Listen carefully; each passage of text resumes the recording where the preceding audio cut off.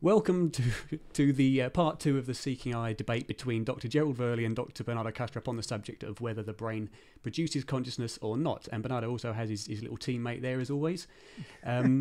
So last time, Dr. Bernardo answered a question from one of the viewers who Dr. Woerlee didn't have a chance to respond because he had to leave. So what we're going to do with the open discussion section this time is start that by allowing Dr. Woerlee to address the points that Bernardo answered to the question.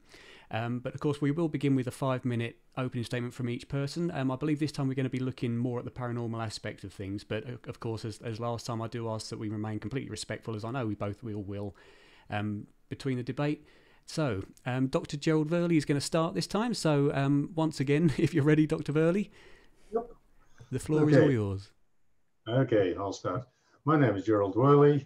I'm a anesthesiologist, now retired. One of my main interests during my life and my career has been the paranormal, near-death experiences, and in particular consciousness and the possibility of post-mortem survival.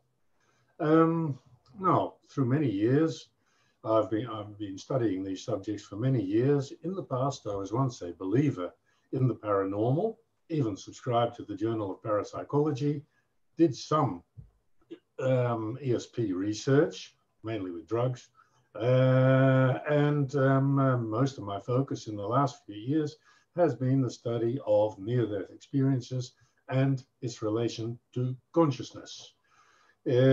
All my studies have revealed to me that basically consciousness is something which many people misunderstand, very poorly defined. Even when you look in dictionaries, it's very poorly defined.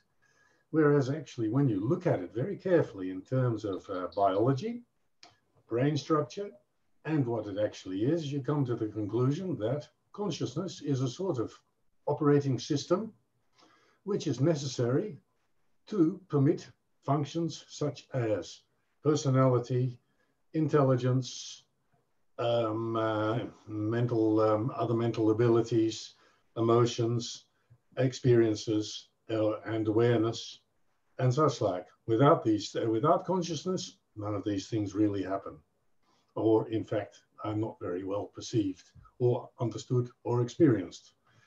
My final conclusion is that basically near-death experiences are are real experiences undergone during consciousness.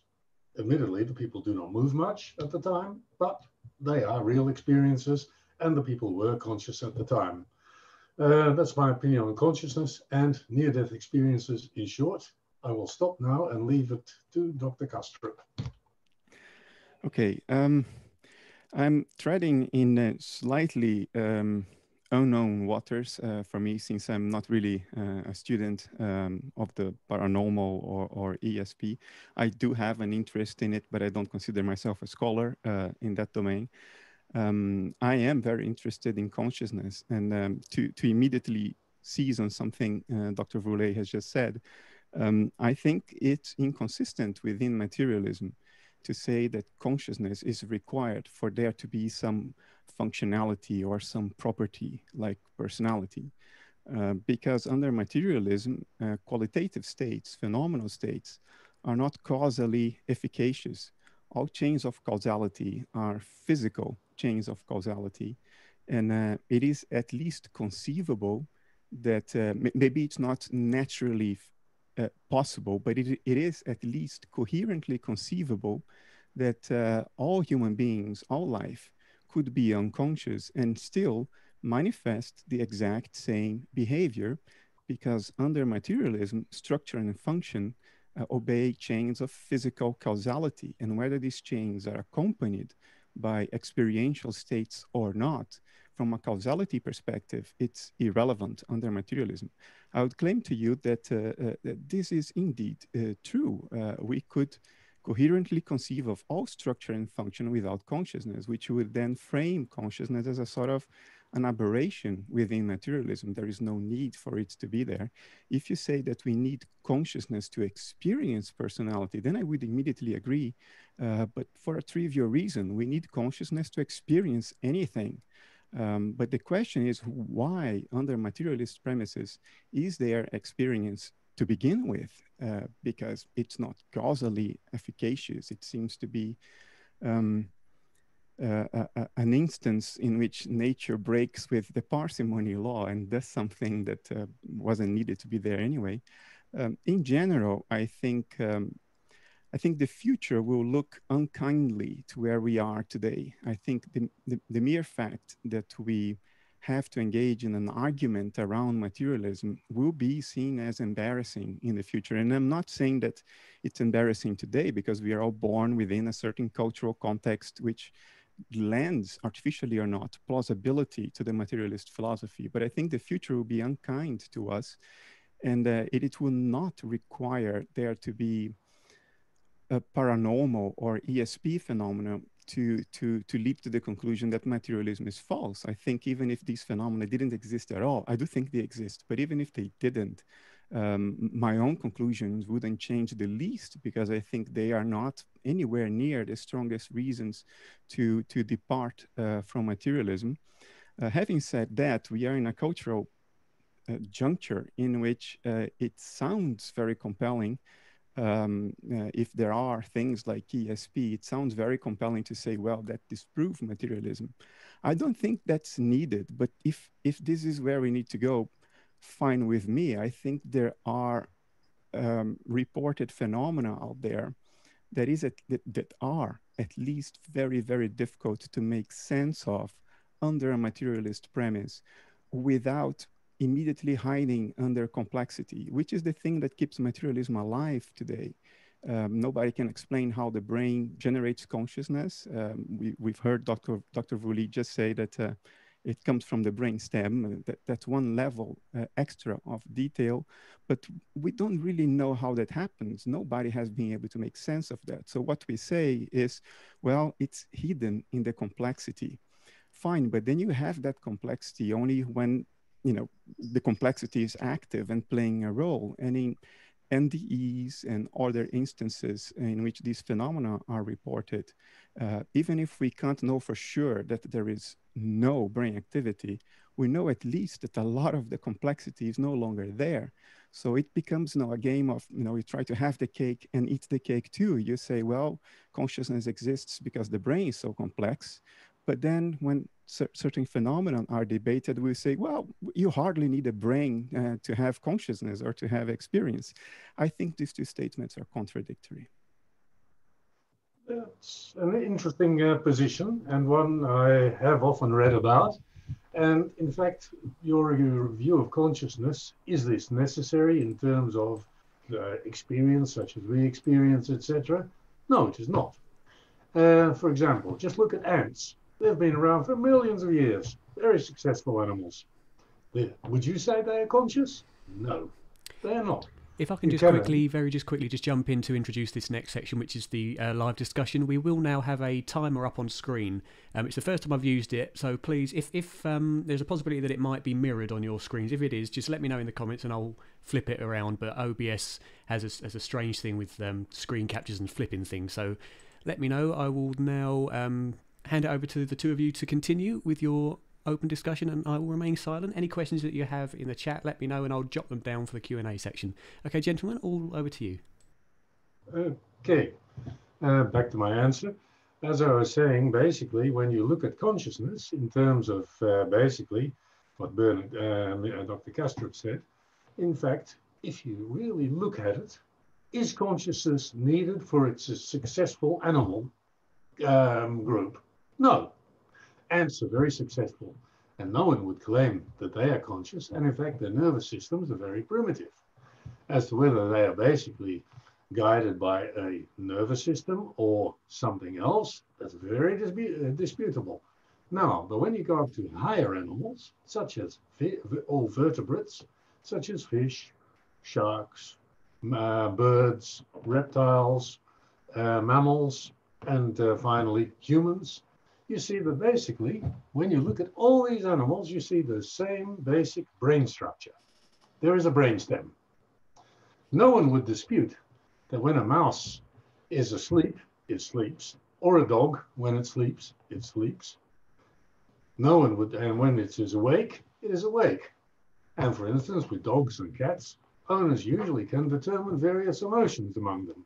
In fact, when ethologists study behavior, often dogs are much better than monkeys because people understand dogs better than monkeys when you look at emotions. And because monkeys, well, they've never had the association with humans that dogs or cats have. Cat owners can also see the various emotions in their cats or distinguish them. And you ask many of them who really care for their pets, and they do, and they can distinguish them. However, no one would claim that a cat or a dog has the same type of consciousness as a human. When you look at the brain structures, they're very similar. But what distinguishes then humans from, or human consciousness from animal consciousness? They have the same. Sharks, humans, dogs, cats, mice, rabbits, they all have sleep. They are easily, they're anesthetized with the same things. Their nervous system function in the same way. But when you look at it, you see there's one big difference. The only animal group that has started modifying their environment to suit their needs, they are humans. No other group does that. They are all subject to their environment. In other words, if there's no food in the area, they die, etc. Humans grow food or hunt it in other areas. The same, very few other animals, no other animals do that, except for some migratory ones. But they don't change their environment. This is exclusive to humans. And that is basically the extra brain power that is required. But consciousness, that is common to all these animals. Now, when you actually dissect consciousness, now you do it very simply. Remove the legs of a human. Nothing happens to their consciousness. Do a hemicorporectomy, which means cut off the body below the belly button. This has actually been done to around 200 people who have been severely injured or wounded or have dreadful cancers, bed sores, and the longest surviving person to survive this rather dramatic type of surgery, 25 years. No change in consciousness. Remove the intestines, no loss of consciousness. This can be, people can survive this with feeding into a vein. Remove the kidneys, dialysis. Remove the lungs, no problems, ECMO, extracorporeal membrane oxygenation, standard stuff. Remove the heart, no problem. That is a standard procedure for people waiting heart transplants in some clinics where they get an artificial heart attached from outside their body with a battery pack, and they can live an almost normal life. So in other words, just about anything below the neck is unnecessary. Now, in other words, when you start dissecting around the brain, you find something else with the human brain. Consciousness is possible without even anything above the thalamus, which is a part of the extended part of the brainstem. So in other words, and the classic example of this are babies which are very sadly born with a thing called, and not hydrocephaly, but hydrancephaly and anencephaly, where nothing exists of the brain above the brain stem. And some of the best example of this was demonstrated shortly after the Second World War with one anencephalic child who survived 80 days, but still responded to a night and day cycle. And so for humans and animals, what's been found is basically the brainstem is the generator or is necessary for consciousness. No brainstem, no consciousness. And this is also the definition of brain death. Some people will dispute this definition of brain death, but the most dramatic study of this was done in the Leiden University in the 1960s, when people with severe head injuries were ventilated, were kept alive, and to relieve the pressure in their heads, the burr holes were cut in their skulls. To relieve the pressure, the brain started pouring out like toothpaste, but yeah, the rest of the body was alive. No consciousness. Turn off and they had a lot of work to do to keep them alive. Finally turned them off, And well, they passed away, as is normal with people with brain death. So in other words, my thing is that the brain is necessary, STEM is necessary for consciousness.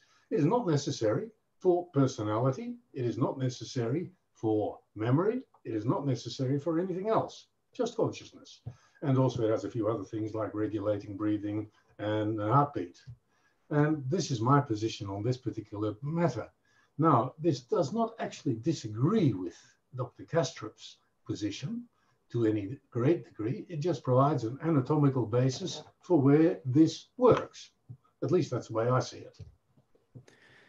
It's a lot. It's rich. There's a lot to comment on. I'll try to keep focused and structured. I presume to have detected only one inconsistency in what you said, which was when you alluded to the case of a human being who hardly had any brain, but could still react to whether it was day or night. And you inferred the presence of consciousness from that. But when it came to ants, you suggested, well, who would think that ants are conscious? But they do more than react to day or night.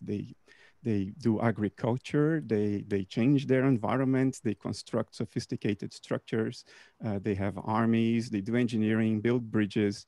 So why is it in one case we say, well, obviously there's no consciousness there. In the other case, we say, well, obviously it's conscious because it's a human reacting to daylight or nighttime stimuli. I think a lot of the confusion, maybe even a lot of the disagreements have to do with terminology. My original statement was that under materialist premises, consciousness defined as phenomenal consciousness, in other words, no need for self-awareness, no need for metacognition, pure raw experience in the moment. That phenomenal consciousness under materialism is not causally effective. It exerts no role in the chains of causation.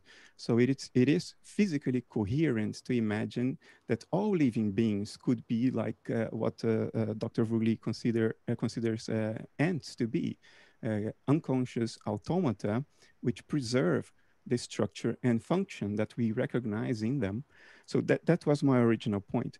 Now, regarding the relationship between consciousness and the brain, I mean, clearly, a lot of structures are required for self-awareness.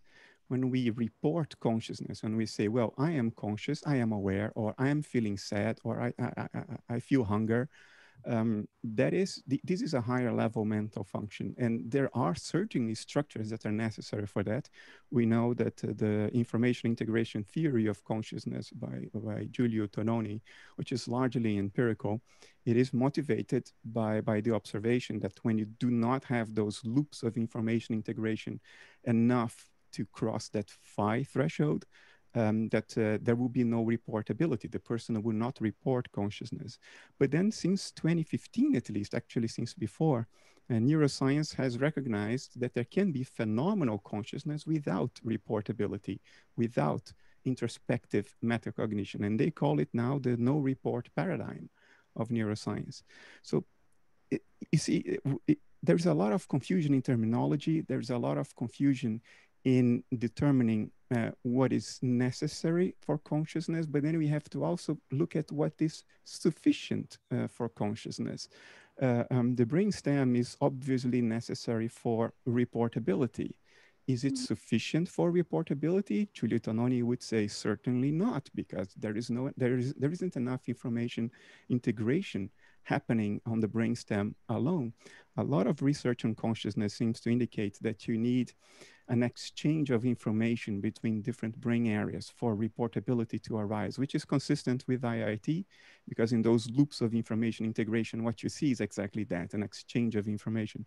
But I would say all these are looking at the neurocorrelates of metacognitive experience, raw experience. And there I think Dr. Woerlee agrees with me. For raw experience, you may easily infer that it's always there. And then I would ask you, Dr. Woerlee, do you think phenomenal consciousness, raw experience, is present in ants? Now, there you have a very tricky question. They certainly respond to negative inputs, such as fire, such as acids or people stamping on them, etc. So there, and also if you stir up an ant's nest, some nasty ants, which really can sting, then you do have something. They do respond to threats, and they do respond to the presence of food, etc. So therefore, whether this is consciousness or a reflexive something, I am not really sure. But the thing is, as I say, this is not really so divergent, because the problem is, at what level do you have consciousness? Now, what you have with ants is an organism, which is not one organism itself, but multiple. And in fact, they also have ants which are scouts. So therefore you have something else. And the same with bees as well.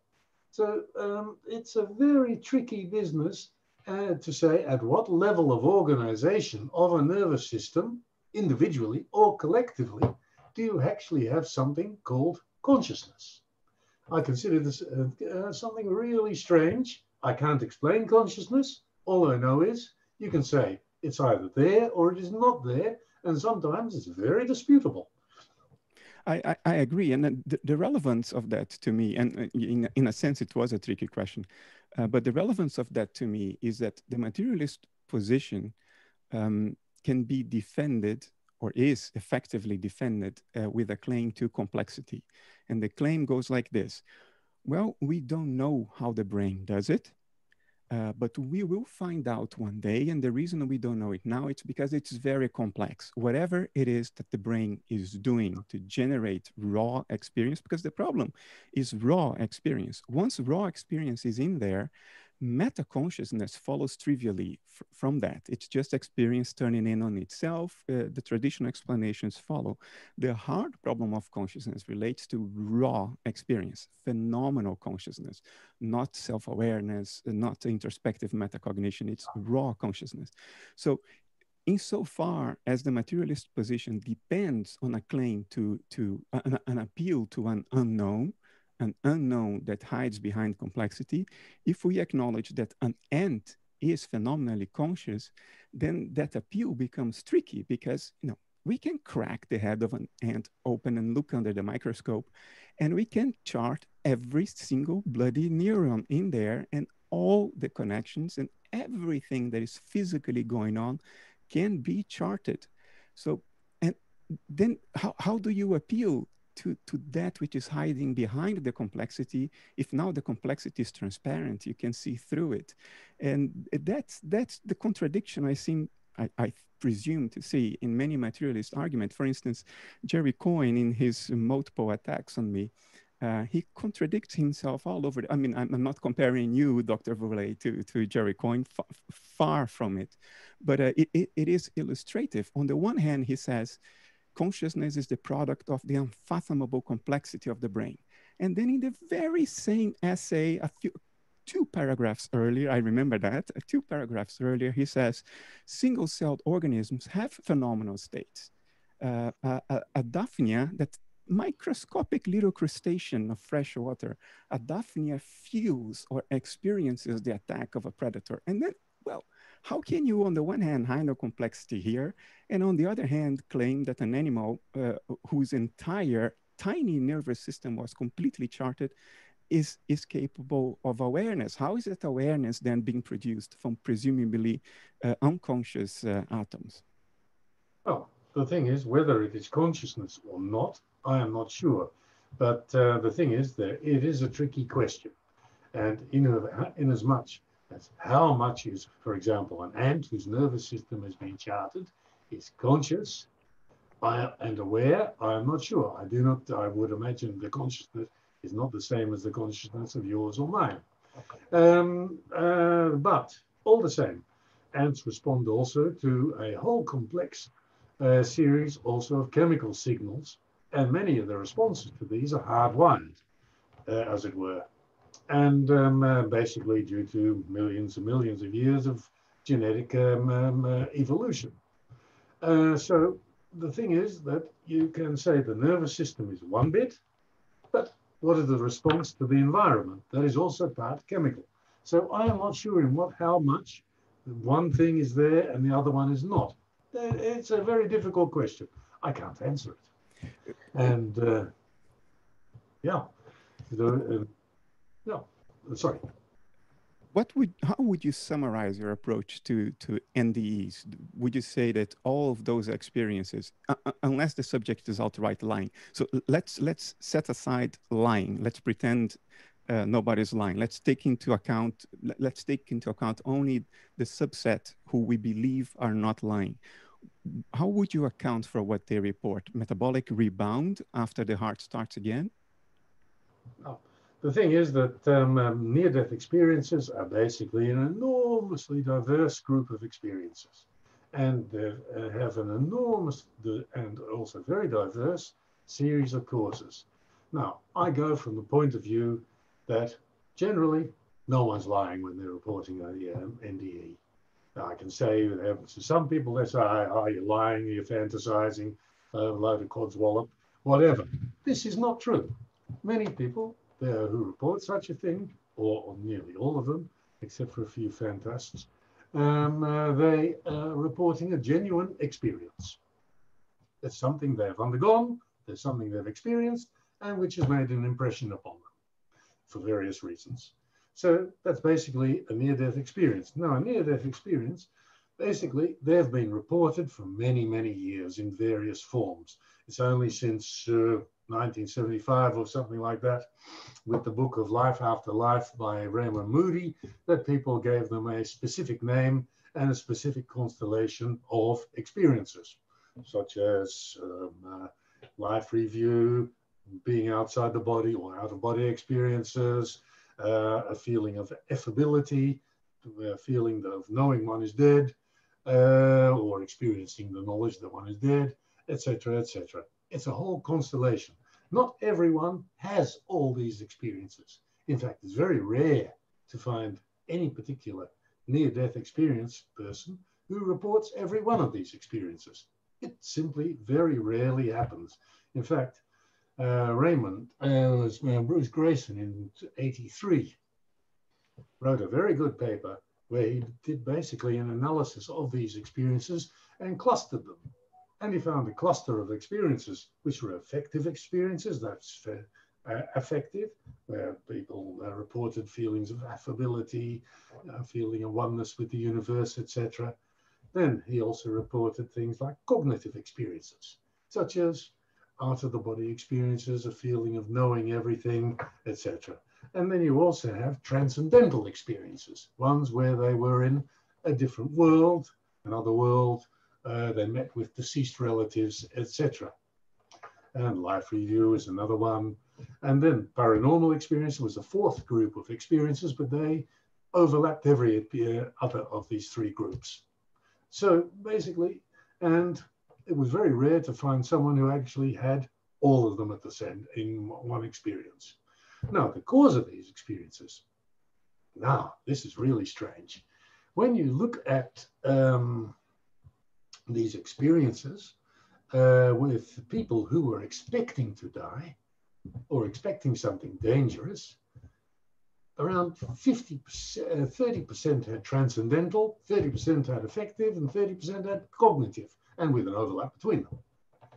Now, but when it was totally unexpected, very few people had transcendental experiences, but they did have a lot of cognitive and affective.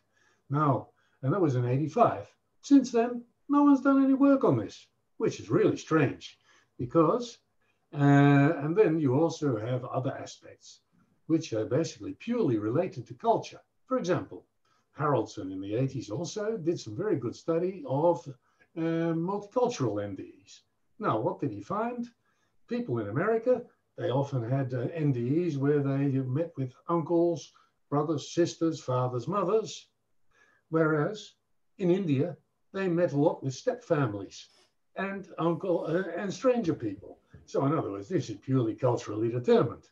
And with the transcendental ones, well, Christians, they meet with God. Islamites, they mix with Allah and the other Islamic saints. Buddhists have the same ones. Hindus, they go up with Yamraj, who tells them, looks in his books and tells them, nope, not your time yet, go back.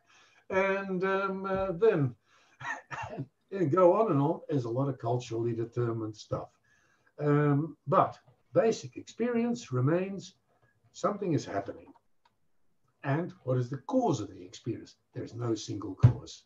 In my opinion, these three particular groups of experience reveal final common pathways in the brain. In other words, like if I punch you on the nose, you have nose pain. If you have cancer eating out your nose, you have nose pain. If you have a boil in your nose, you have nose pain. And it all goes through one nerve going up there. So, and that's a final common pathway. In the brain, you have several parts, things like this as well. For example, look at the disease fibromyalgia. That's not a disease, that is a final common pathway, a way in which the body expresses any one of a multitude of different problems. The same, for example, with influenza or virus diseases. Many people report muscle aches and pains, fever, and feeling unwell. These are basically the final common pathways in which these diseases and disorders express themselves. Same with near-death experiences.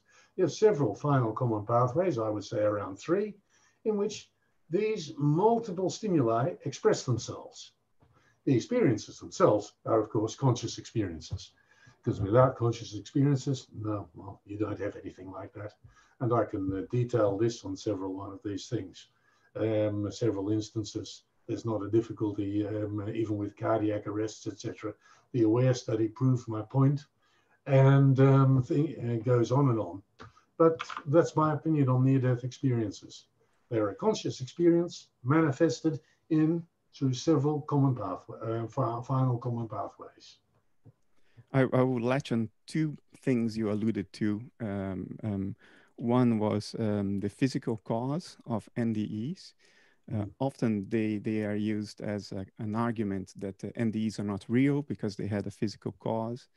And the other was the variability of experiential contents, like a Hindu will meet Krishna, a Christian will meet Jesus, and an atheist will meet the dead uncle or the stepfamily in India.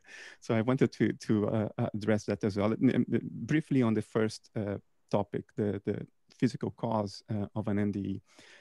I think all NDEs, insofar as perception is concerned, as far as we are talking about representations or phenomena, the world that we apprehend through our 5 senses, if we restrict our explanatory framework to that, then by definition, all NDEs have a physical cause. If you almost died in a car crash, well, the car crash did something in your physical body that stopped your heart, and then that's the cause of the NDE. There was an essay by, what's his name again? One of the 4 knights of atheism. His name just escaped me now. He wrote an essay criticizing, who was it? No, the young one, Sam Harris. Sam Harris, yeah. Yeah, Sam Harris wrote an essay. I don't agree with him either. But anyway, go on. Bear with me. He criticized Ibn Alexander's report of his NDE by saying, well, it was just like a DMT trip.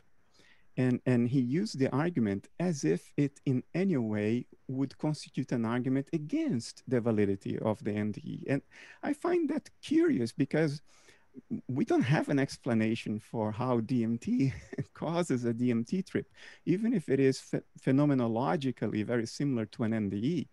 Well, it's no surprise there because DMT reduces brain activity, so does cardiac arrest, so does physiological stress in extreme forms like Ibn's physical condition allegedly was. So for me, that doesn't constitute an explanation. On the contrary, there was, years ago, there were several appeals to a paper from 1990 by a man and his wife who studied pilots undergoing loss of consciousness because of G-forces in centrifuges. Winery and Winery. Yeah, yes, exactly, 1990. And the pilots reported, quote, memorable dreams during the period of seeming unconsciousness. And people point to that and say, well, you see, so NDEs are untrue. But then I would ask, well, how did those pilots have memorable dreams when blood was just accelerated out of their brain? I think we are losing the focus here. All experiences, as far as they are analyzed on the screen of perception, of course, have a physical cause. I don't think that's an argument against the validity of an NDE. Now, the other point, that reports are so culturally bound, to me, that isn't too surprising either, because you see, the premise here that is in dispute is whether during an NDE, people are in an altered state of consciousness that allows them to interact with an aspect of reality that is otherwise hidden in normal states of consciousness. That is the premise. This is what is in dispute. Is this true or not? That's the debate. Now, we have to respect the premise. If the premise is that they may be experiencing a otherwise hidden aspect of reality, then we have to take into account that this hidden aspect may not follow the same rules of this ordinary reality that we see around us, including its apparent objectivity, its subject independence. Maybe people are experiencing an aspect of reality that is very acquiescent to psychological projection. In other words, we dress that reality up according to a language of symbols that has cognitive appeal to us. So if that reality is, if in essence, the objective aspect of that reality is infinite tolerance and love and warmth, then a Christian will experience that as Jesus, because that's the symbolic cognitive language of the Christian. An atheist will project a beloved dead family member, because that's the symbol that can mediate that interaction for the atheist. I think what is important is to look at the underlying themes that are behind the appearances. Can we find a commonality of underlying themes behind the symbolic language that's completely culture bound?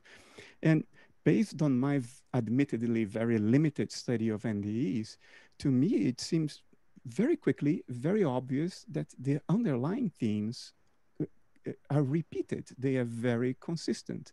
And to me, that's significant. No, I would agree with you that there are underlying themes. And this is expressed in terms of these cognitive types of NDEs, affective types, etc. And how you express it is basically a cultural problem. As regards your opinions of Samuel Dennett, Mr. Harris, I would tend to agree. He is rather basic and fanatical, and I don't agree with that type of thing.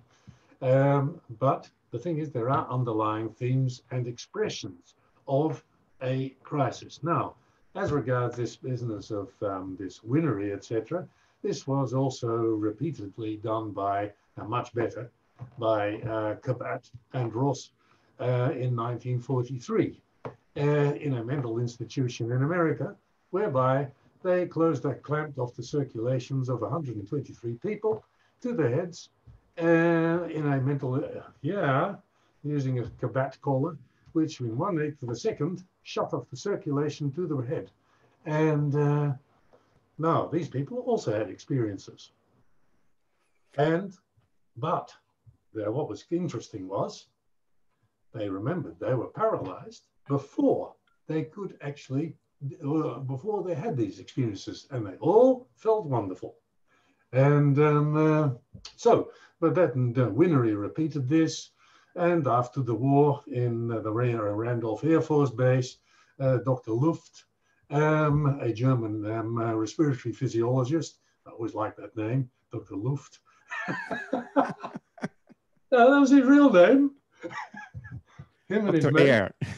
Yeah, Luft means air. He was also the discoverer of the infrared capnograph. They were measuring carbon dioxide, it exhaled there.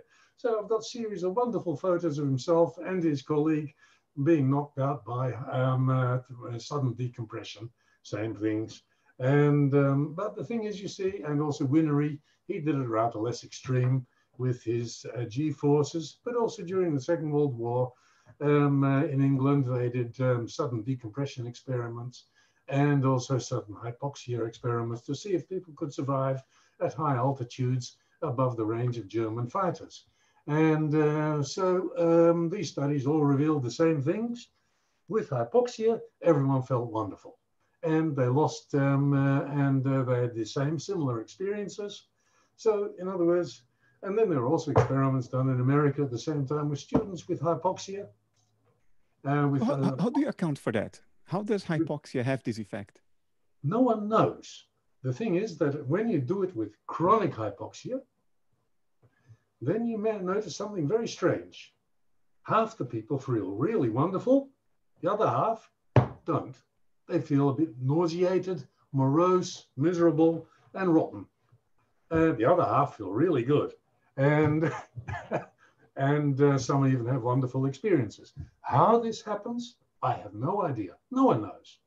And, but it does happen, and there have been lots and lots of experiments.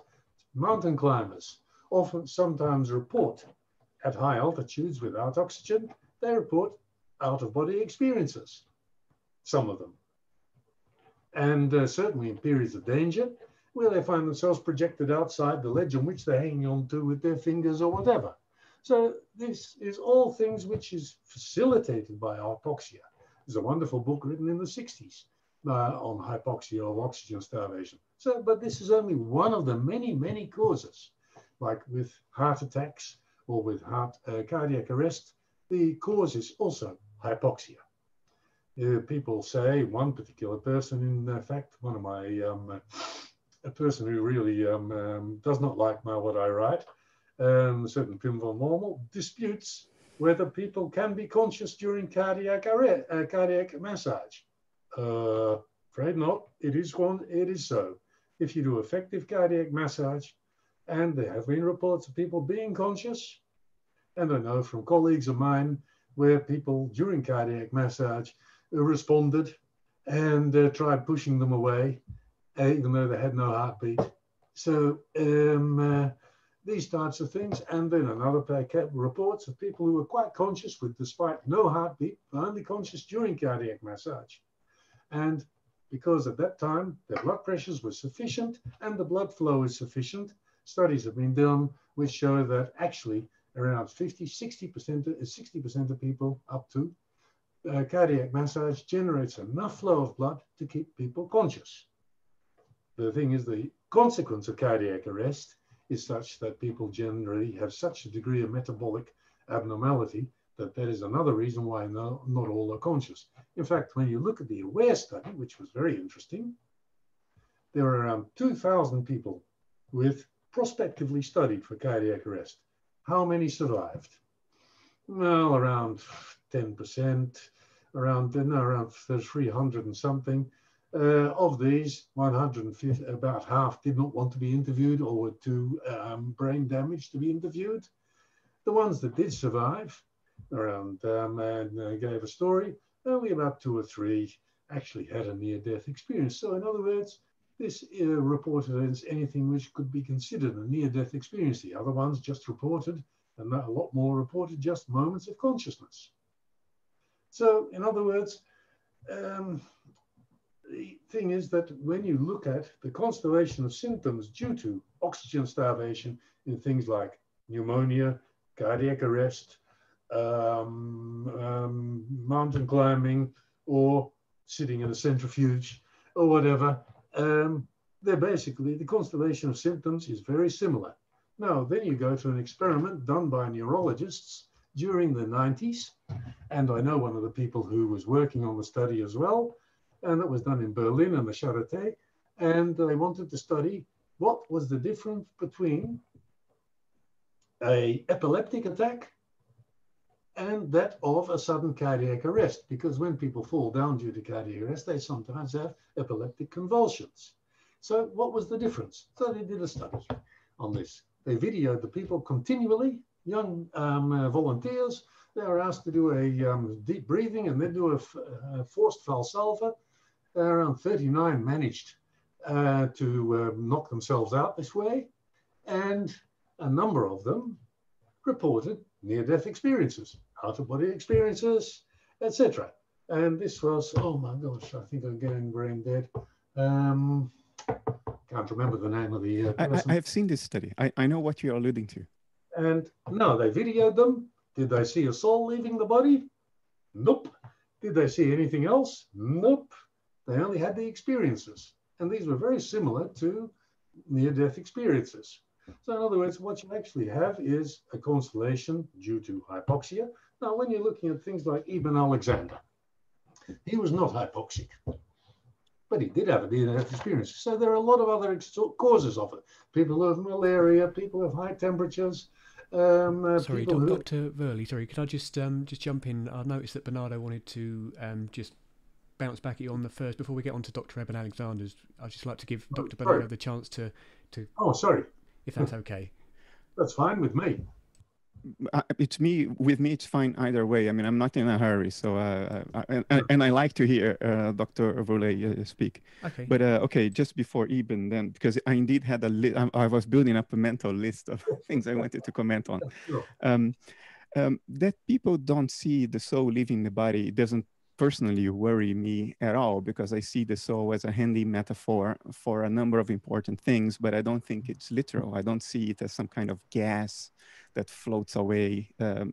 So I'm not worried about that. What I consider relevant is precisely the experience that all these people did report in a way that is correlated with hypoxia. And for me, the thing of the greatest interest, and it surprises me that there aren't more people looking very carefully into this, is how does hypoxia do this? Why do we have transpersonal, rich, intense experiences because of hypoxia? How on earth does that happen? If metabolism allegedly is what underlies consciousness, because that's the materialist view. Without metabolism, you're dead. So you're not supposed to be. If metabolism underlies that, how can something that severely degrades metabolism actually expand your inner life? I mean, we're talking about hypoxia. We know this dangerous game that teenagers play worldwide, the choking game in which they partly strangulate themselves to cut blood flow to the brain. And they do that and they describe it, well, that's a trip without drugs. You know, I was in a parallel universe and I met other beings and I felt so good, and I could go back in time to my childhood memories. I mean, how does that happen? To me, that's the glaring, blinking, shiny question. How does that happen? And then you may say, well, it's metabolic rebound. You have the experiences when blood flows back into the brain. I also don't agree with that, but I have heard this answer. But now we know of other things that also reduce metabolism severely, like psychedelic drugs. And we know that the experience happens while metabolism is reduced, because we have the subject reporting the experience while he's lying inside an fMRI. So there is no question anymore when the experience is happening. Is it metabolic rebound or not? So for me, that's the elephant in the room, that there is this consistent correlation between certain things that impair or reduce brain metabolism and an alleged expansion of, well, alleged, I know that firsthand. We both live in the Netherlands. We can go to our huisarts, to our GP, and get advice on how to use psychedelics and have the experience ourselves. Of course, eventually I did that because I needed to know. And it's not alleged. It is a mind-boggling expansion of consciousness. That has been my experience multiple times. And to come back and know that, hey, my brain metabolism was reduced while I was having the richest, most intense experience of my life by a far degree, a large degree. For me, it was like, hey, and how do I make sense of it? Of course, I made sense of it to my own satisfaction, not to the satisfaction of you and the rest of the world yet. But I think this is the elephant in the room. And it's not only hypoxia. There was this study by Paliano Fontes in Brazil, 2013, fMRI study of alleged mediums doing, what was the name of that? Psychography. It's when the medium allegedly, I don't know, gets in contact with some transcendent source of information and starts writing almost automatically.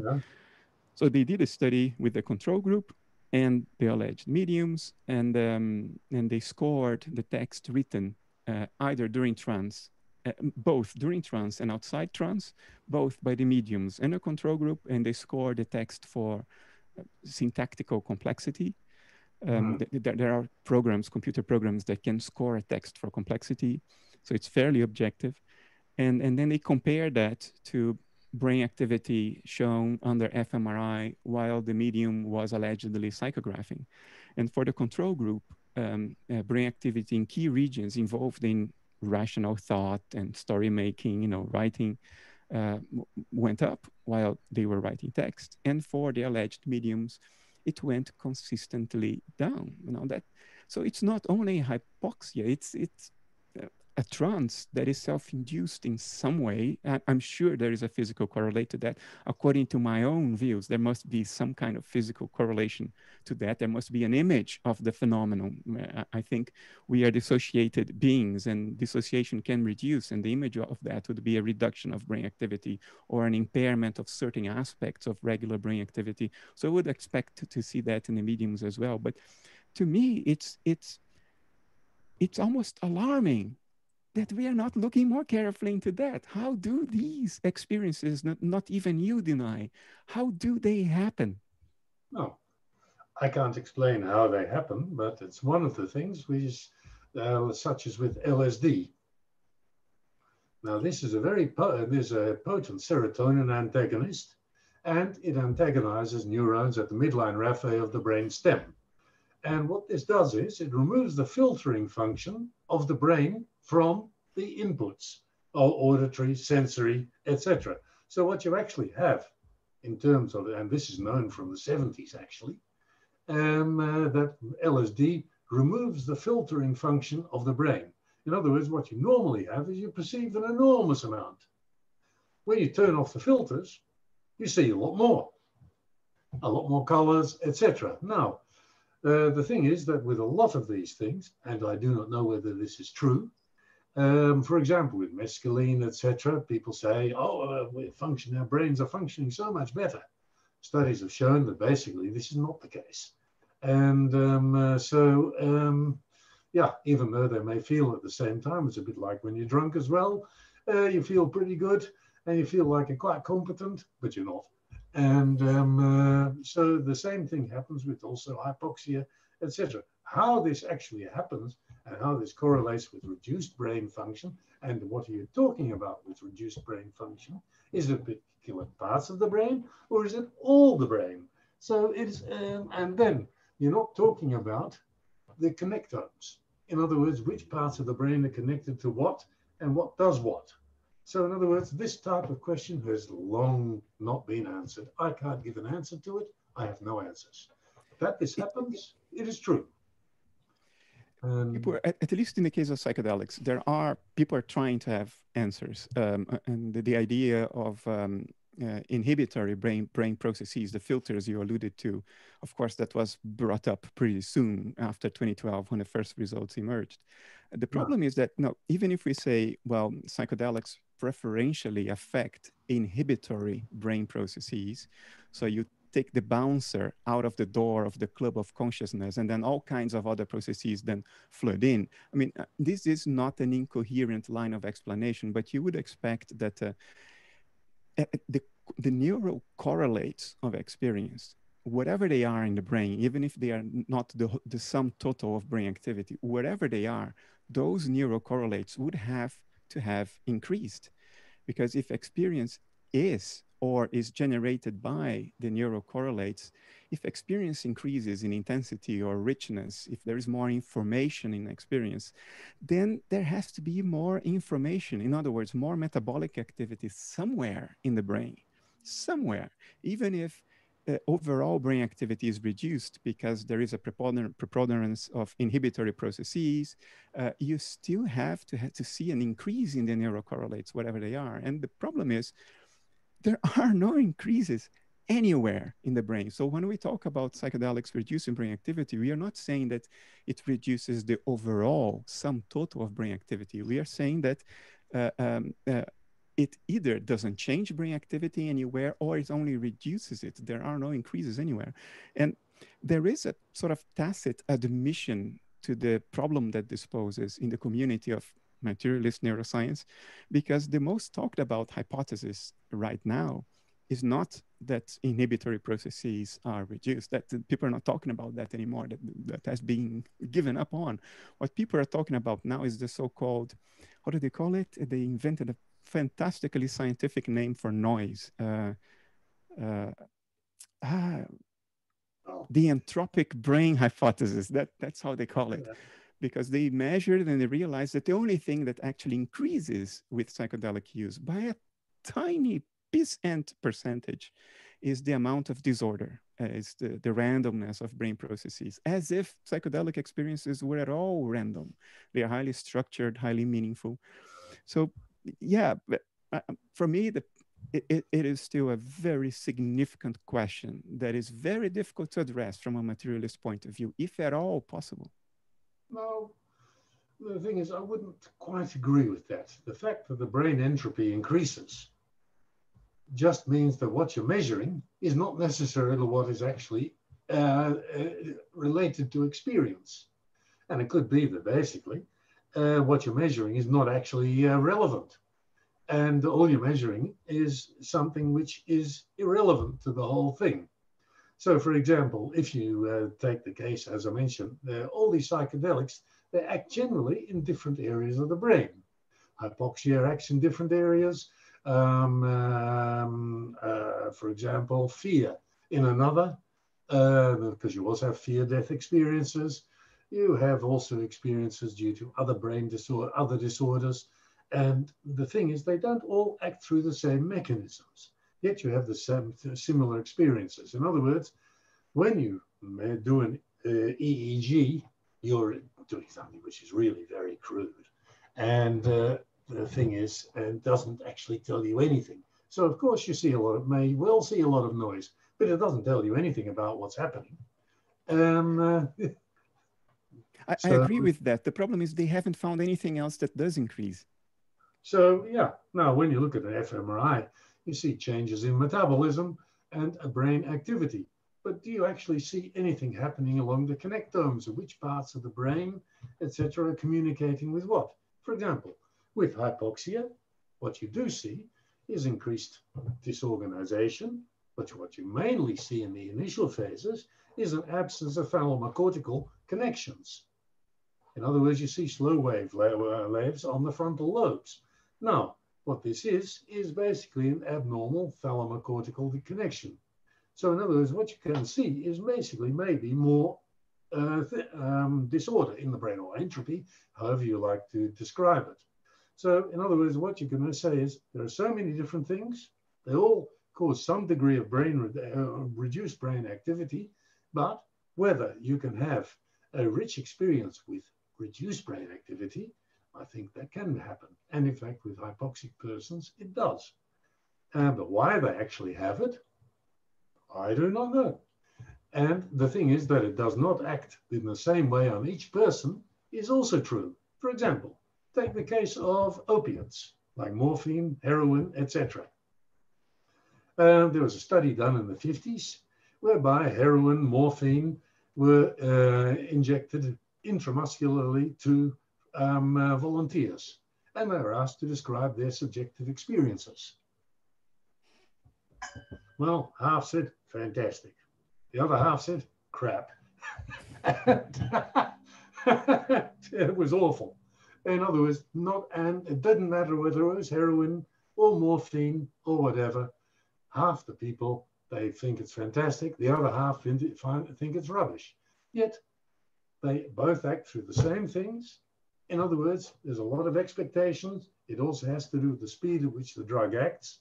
And in both cases, they had to act into an intramuscular route. In other words, the absorption time, etc., that all happened about the same time. So in other words, this is something which reveals that basically the same experience or stimulus can have the different effect in different people. So you're not really there by saying brain activity is reduced, therefore you have amazing experiences. No, it is not true.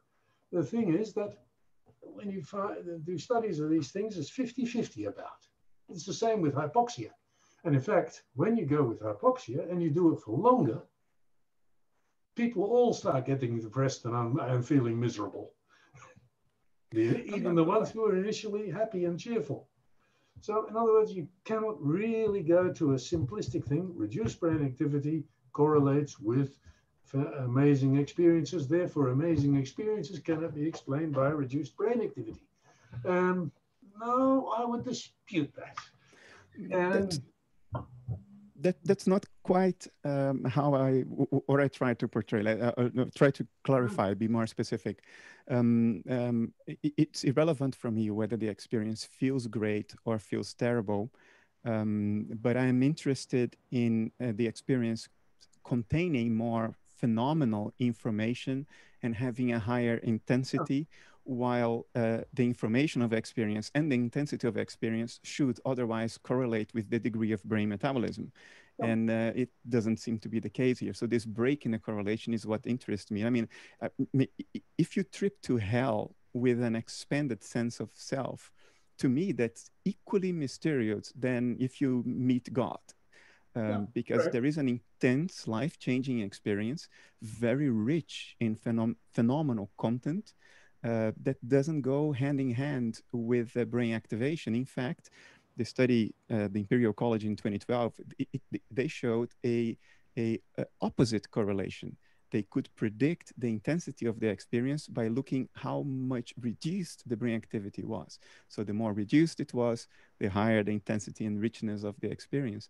But look, I understand your position. If I can sort of express your position in my own words to summarize it and see if I understood what you're saying is, we do not know the mechanisms by which the brain supposedly generate experience. So we cannot rush to judgment right now based on hypoxia and these things, because we don't know what the mechanisms are. Maybe it's something else. We are looking in the wrong place, and it will all make sense once we find them. And I think this is coherent if taken alone, but it is incoherent if we take that with the rest of what we know. For instance, technologies of brain image extraction, they are based on patterns of brain activation. We can train neural networks by showing you certain films. And while you're watching the films, there is an MEG machine measuring your brain activity.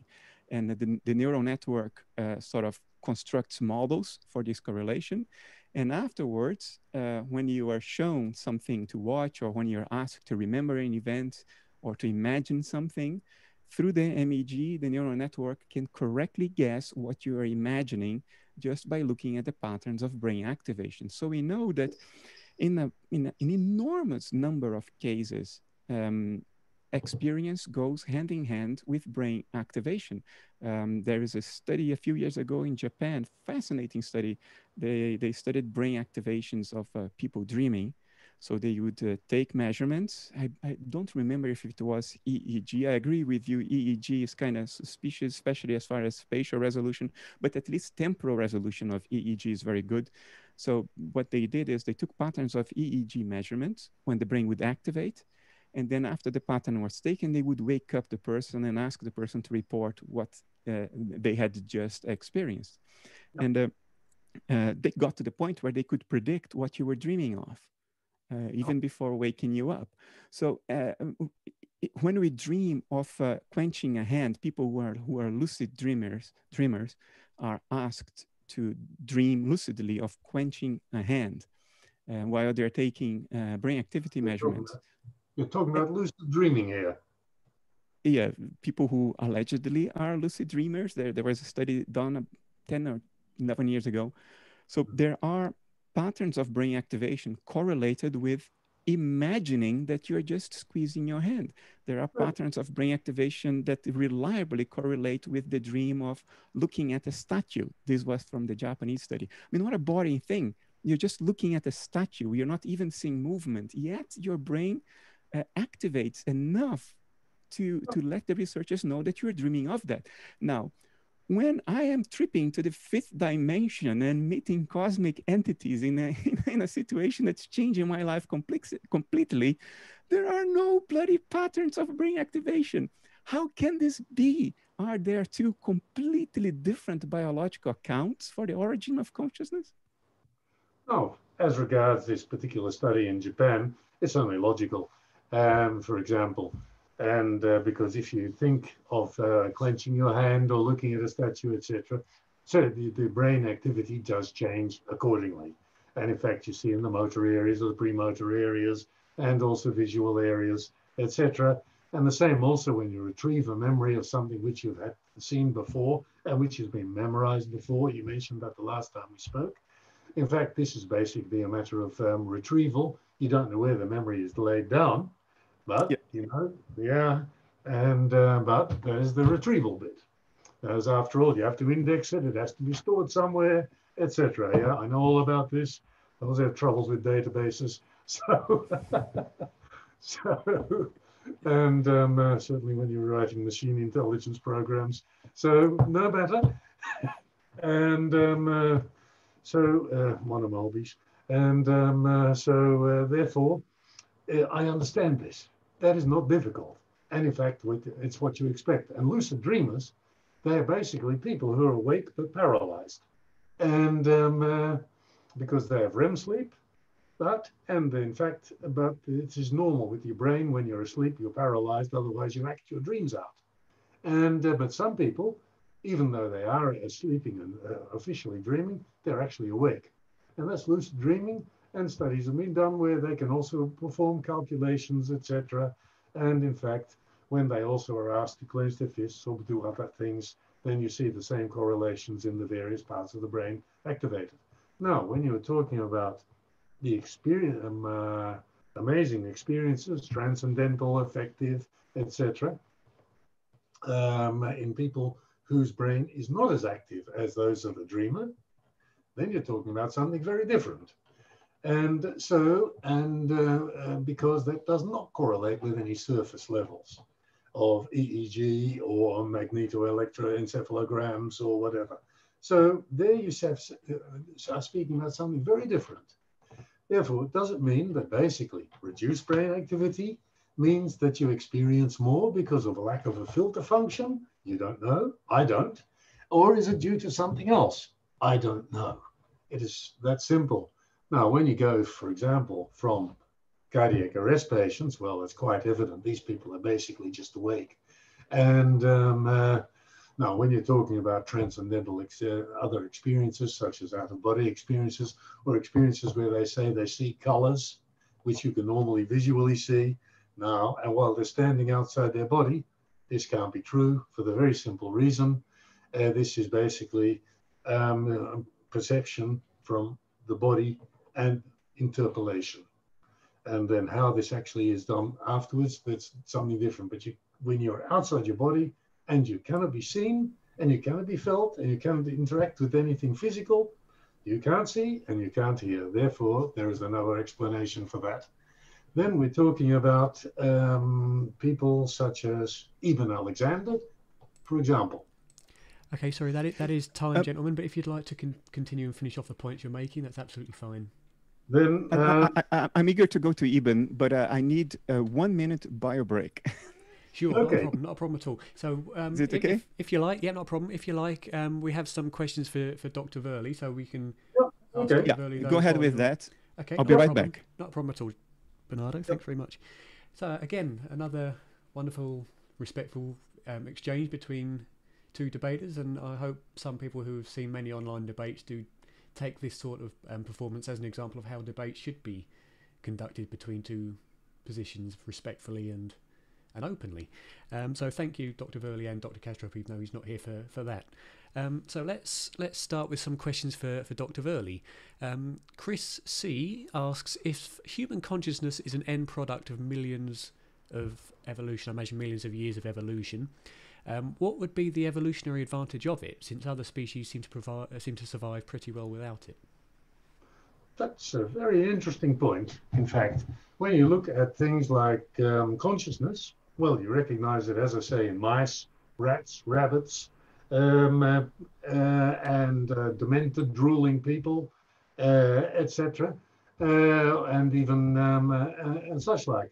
What is the evolutionary advantage? The evolutionary advantage is that humans who are conscious and fully aware and have the use of their consciousness in terms of personality, emotions, and intellect, they are able to adjust their environment and modify it to improve their chances of survival. And that is my opinion of the use of consciousness in this term. When you look at animals such as dogs, cats, other animals, if their environment changes to someone which is hostile without any food, they pass away. They just die. That is the evolutionary advantage of consciousness in terms of consciousness providing intelligence. However, ants provide another example. They've survived for millions of years as a group of animals without any evident consciousness, although, as we discussed, Kastrup and I discussed, it may be there may be some form of consciousness, but how this actually works, I really do not know. But it is not one which comes with self-awareness, as far as we know. Okay, thanks, Dr. Woerlee. Moving on to the next question then. Let's see. This is, I believe, similar in nature. Let me just... Or perhaps we didn't actually put that one in as a question. I see Bernard is back. Bernardo I'm back. Hello, Doctor. So this is... Oh, don't call me doctor. Sorry, it's just a thing I always call...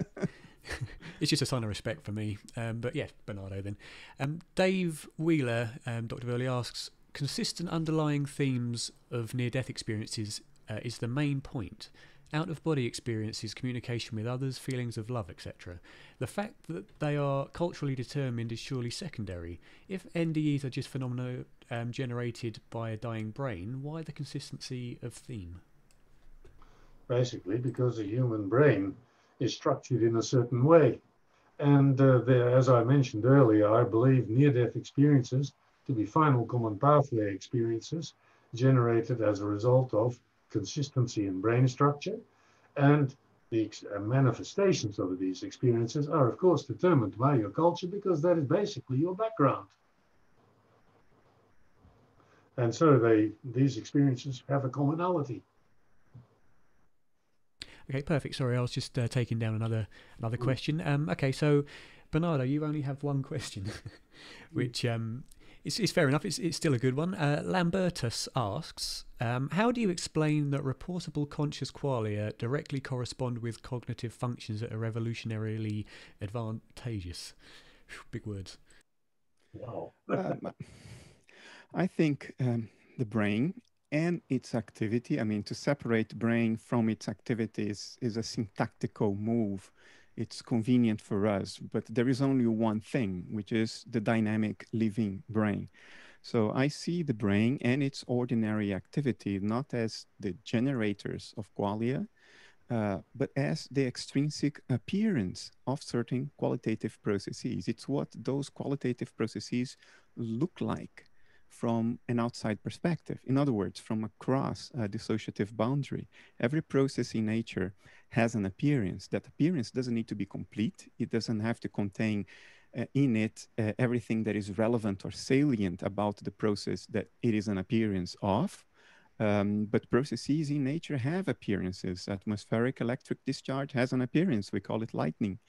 And to me, therefore, it's no surprise under this naturalistic framework that certain configurations of consciousness, certain states of the consciousness field, I'm tempted to call it consciousness field because it sounds pleasing to me, but I know that consciousness field has been polluted by the New Age as an expression. So I don't mean the field or any of that. I'm talking about spatially unbound field-like phenomenon, like we consider quantum fields to be spatially unbound field-like phenomena that we cannot pin down. So I think certain configurations of that, quote, field have an appearance, and that appearance is a living brain metabolizing and undergoing ordinary brain activity. And then when that appearance changes, like in NDEs or in actual death, when the whole body changes, I think that's the image of the end of a certain configuration, a certain state of transpersonal consciousness. That is not you, it's not me, it's nature. It's nature folding and unfolding according to its own rules, its own patterns and regularities. I do see the entire body as the image of a certain configuration of consciousness. Dr. Woerlee earlier alluded to the fact that, we can cut our legs, we can even cut our bodies, from the intestines down, and we are still conscious. Yes, I think what we are looking at there is meta consciousness. It's the consciousness, the contents of consciousness that we can report to ourselves and others. I see that as a higher level mental function.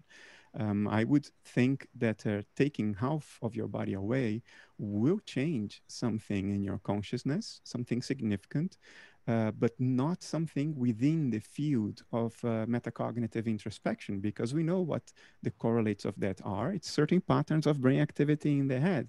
So whatever would change is not something that the subject will be able to report to themselves or to others. It falls outside the field of metacognition, but it will impinge on our consciousness. I mean, I know Dr. Woerlee will now certainly try to, counter what I'm about to say, but I have a friend who is a liver pathologist. It doesn't matter his name. I think he's going to win a Nobel Prize in medicine very soon, because he has made an extraordinarily significant discovery recently. If you've been following the news, you probably know exactly who my friend is. But he reports anecdotal experiences of liver transplant patients who say, well, certain aspects of my personality have changed drastically after my liver transplant. Not only taste for food, because you can explain that through a change in certain metabolic processes, but also subliminal memories, some emotional preferences and dispositions. And to me, that is suggestive of a part of a conscious process being inserted into another framework and changing the dynamics of consciousness at a level below what can be introspectively accessed and thereby reported. So at the phenomenal level, not at the metacognitive level. So for me, the body itself, not only the brain, but all of our metabolism is the image of certain conscious processes, a certain configuration of consciousness. And then, of course, it correlates with consciousness. It's the image of it. It ought to correlate with it, because that's what it looks like. If I could just add a little tidbit of information before Dr. Woerlee, I'll give you the chance to respond to that. I have also heard of anecdotal cases in which somebody has taken on apparently the characteristics of a person who donated their organs to them. Only anecdotally, of course, but that's just a little tidbit of information that I'd like to hear Dr. Woerlee's interpretation of. So, Dr. Woerlee, if you'd like to counter. No, the thing is, there are these stories indeed. As regards the liver transplant patients, this is understandable that their consciousness changes, because liver failure itself is associated with changes of consciousness. And then there are these rather dubious stories of people who have taken on the personalities, or some aspect of the personalities of patients from whom their donor heart came. Now, but what you do not see is, for example, in the hundreds of people who have had a total artificial heart, who take on the personality of the artificial heart, which has taken over the function of their heart, which has been removed from their body. So in other words, I find this very strange, or that there is a difference in personality. Of course, there is a difference in personality. These people have to be very careful. They have to keep the battery charged. They have to live a careful life. make sure they don't rip out the tubes pumping their blood. So, yeah. But wouldn't that be precisely what is consistent? Because the claim is metabolizing tissue is the image of conscious processes, but not a mechanical heart. And therefore, I would expect exactly what you reported. No, the thing is that I also expect exactly what you tell about and your says about these liver transplant patients.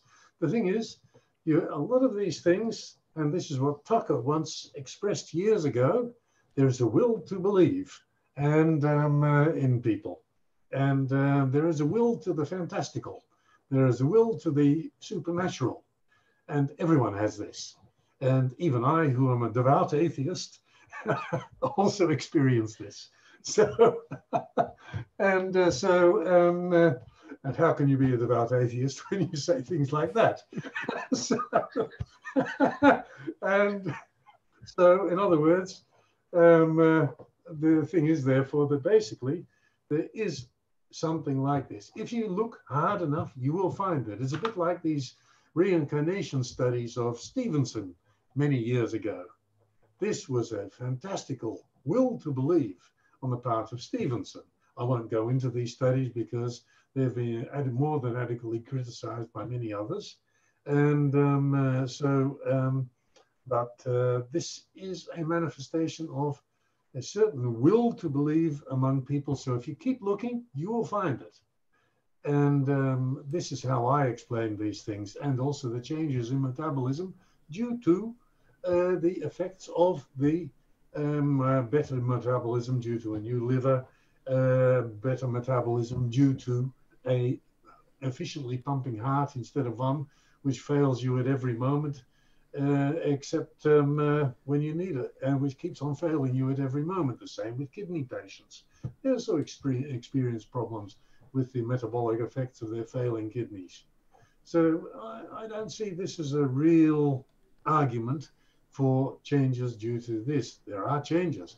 And in fact, these changes in metabolism are also equally consistent with your view of the whole thing. So, yeah, you can't say which is the cart and which is the horse in this particular thing. It's two different interpretations of the same data. Yeah. It's interesting you mentioned just as a caveat about Ian Stevenson's work. There is, for everybody who's watching, who's interested in this sort of subject of reincarnation, there is a debate coming up that I'm going to host between Dr. Jim Matlock and hopefully Dr. Stephen Browd on the question of whether there is reasonable evidence to support reincarnation. So if you're interested in that sort of thing, that will be coming up soon. Okay, so Ibn, don't forget Ibn. Dr. Woerlee wanted to talk about Ibn, and you interrupted him. Okay, no problem. So we'll leave the rest of the questions for now because this is an important subject. So go. Ibn Alexander was a neurosurgeon, American, who was very proud of his woodline study, but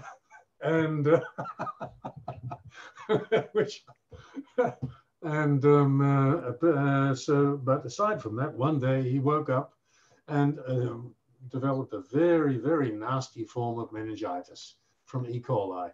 He described at one point his brain swimming in pus, which was a very nice metaphor, and probably was. He was a very sick man. And what he described, his laboratory results, they were also very, very bad. At the time they were measured. When you read his book, you notice a number of things. One, his recognition of his sister came after, after his experience, and when he was awake. And other matters of his experience, there was no time frame in which they could be located. So in other words, they could have happened at any time. Whether they happened at the time he was extremely ill and totally unconscious and in no state to do anything, you just simply do not know. He does describe the end of when he awoke and was extubated, but that's something, he was awake. So, but the thing is that the other experiences he had, you could not localize them. And it's basically an amazing experience. I'm sure it was an amazing experience, and he did undergo it. I believe him totally. But whether you could localize it to any particular time frame, no. And the other thing which Bernard mentioned, and the last time we spoke, he spoke of the feeling of dissolution, the feeling of disintegration, in other words, falling to pieces. Now, I would explain, in other words, your consciousness is dissolving. Instead of your consciousness passing into a new world, there to continue, your consciousness matrix, or whatever you would like to call it, undergoes a dissolution into a generalized whatever consciousness. At least that's if I understood what the meaning of what Bernardo was telling me. And I would describe this as basically the disintegration of brain function, which is fading. And this is not inconsistent with his opinion either. You can't tell. But I would like to hear Bernardo's opinion on the matter. I think it is entirely consistent with my views that you have the experience of a disintegration of your sense of personal self or personal agency. Yeah. But a materialist would have to go further and say that it's not only that disintegrates, it's awareness itself, well, consciousness itself, phenomenal consciousness, raw experience, the ability to be a subject that also has to disintegrate. And if you look at Ibn's experience, it's almost a roadmap from the very personal to the completely transpersonal, but still subjectively intense. His experience of the core, I think he calls it, it is a very, very rich and intense experience. So there's geen sprake van. There's no discussion. There's no discussion about consciousness having dissolved, because there is consciousness there in that experience of the core. It's just that there is no sense of a personal self. The experience becomes sort of an all-encompassing field of subjectivity. And that isn't consistent with materialism. Under materialism, there shouldn't be experience at that point. Now, what I find fascinating, I find a number of things fascinating about Ibn himself as a person and his experience. And this is a subjective view. So I'll be exposing myself now. I'll mention at the end something that I find very objective, but subjectively, when I read Ibn's report, I thought, here is someone who is not trying to artificially make his story plausible. He's just telling it, because there are so many elements in his story that you would consider completely implausible, like that butterfly and the sister and the wings of the butterfly. So that somebody's prepared to say that, to me, it was like, hey, that little LED light honesty went on, if you know what I mean. This is not somebody trying to protect himself from public ridicule and make a buck. This is somebody who is making himself vulnerable and just telling it for what it's worth. And then that roadmap from the very personal, the earthworm thing, to the very transpersonal, the core. But okay, that's my subjective view. Now, objectively, what I find extraordinarily interesting is that Sam Harris seized on the similarities of Ibn's experience with the DMT trip. And I think he was right on that, because phenomenologically, there were these similarities. Indeed, if one tripped on DMT and one reads Ibn's book and go, oh, they recognize some underlying features of the territory. But in a DMT trance, there is no question of when the experience happened. In a DMT trance, we have had people in an fMRI being consistently read out and reporting the experiences. So the timing issue is settled when it comes to a psychedelic trip. And then the fact that the experience is so similar to Ibn's, and then we can't pin down Ibn's experience in time. I acknowledge that. He was not in an fMRI during the experience, so we can't be absolutely sure. But the fact that the experience is so similar to another modality of experience for which we have pinned down the timing, to me, that's objectively significant. No, I'd agree with you on that particular one. And in fact, I don't disagree with I don't say Ibn is a liar, and I'm not saying it's confabulating. No, no, I didn't suggest that. I mean, but you could say, well, he had his experience when he was coming back in a kind of metabolic rebound. You don't know when it was. The thing is, you see, it's just uncertain. As you quite correctly say, he was not inside an fMRI scanner the whole time. You simply do not know when his experience, whether it was a single experience or whether it was a series of experiences which he strung together to form a single experience. You simply do not know. And I agree with you. He must have had a really amazing experience. That is, I agree with you entirely. Whether it is same experience as DMT, not sure. But in any case, it certainly manifested in a certain way, which is similar to. But whether the mechanisms were exactly the same, not sure, don't know. And the disintegration of personality, while maintaining consciousness, is not inconsistent with the fact that consciousness is something quite different from awareness or personality. They're very different things. I agree with that. So in other words, it's, well, our two opinions on this matter actually are very, while the core may be different, the effect is the same.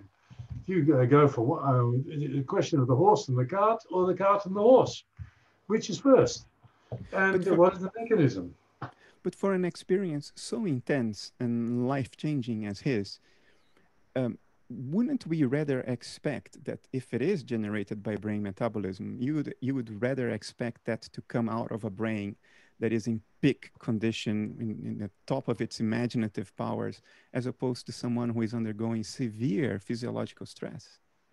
This is the way we look at it, but is it true? I don't know.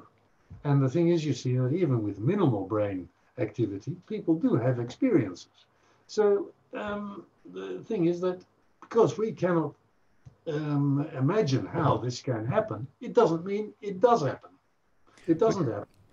But doesn't it make you want to reconsider certain assumptions? If you, as you just mentioned, we know that people with minimal brain activity, sometimes even undetectable, have experiences.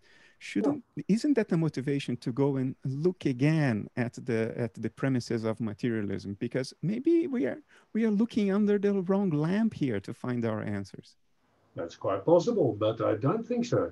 I think that basically your opinion of a consciousness field and our physical being is a manifestation of this, or whether you say we are bits and pieces of all sorts of quantum whatever happening, and this interacts with each other to produce the experience. Yeah, I'm sure that what you said in the beginning is quite true. In the future, some future, they will laugh at our discussions because they figured it out. But at the moment, I can't give an answer to that one. No. And the thing is that as regards studying the phenomenon, how? At the moment, we can't. It's a bit like ESP. For example, the Society for Psychical Research in England was founded in 1882. They thought, within 3 months, we got the answer to prove it. No sweat. Dead easy. Let's look now. It's around 140 years later. And people are still trying to figure out whether it has or has not happened. And university departments of psychical research for paranormal research or parapsychological research are closing down with the speed of the collapse of the Russian Empire. And so the thing is that it is still, the jury is still out on that one. Just to add on that subject, many of the people that I've spoken to who are proponents of psi research would say that that these phenomena have been shown and demonstrated repeatedly to exist, but it seems to be the reluctance of mainstream science to accept it that's been halting it, as opposed to it actually not being demonstrated. What would you think of that sort of opinion? I think that's a very disputable viewpoint. For example, in 1887, Heinrich Hertz, he looked at Maxwell's equations designed some antennas and a transmitter, and demonstrated Hertzian waves or radio waves. When asked, what is the use of these things? Haven't an idea. They're probably quite useless. Now, 130 years later, can you imagine a society without radio waves and anything like that? So in other words, here you have something which was a theoretical possibility, demonstrated, bang, it's been there, and you can't think of it as not being there anymore. Then we have psychical research. Now, the problem is that the only thing that has been happened is there are some meta-studies which show that there is an example that this possibly does happen, or to a degree of certainty, which is almost absolutely certain, but no one can prove it consistently in smaller studies. Then we have things such as Bernard Kastrup mentions, I believe, in one of his writings about the split, the double slit experiments with electrons and the observer effect. But these things happen even without an observer. So therefore, there is very little effect of psychical, and in fact, these studies have, when repeated, do not actually prove really much. So there has been a recent repeat of the study. Then we have other aspects, and in fact, the only conclusion that you can come to is there may be something, but for 140 years, people have been looking at the wrong thing.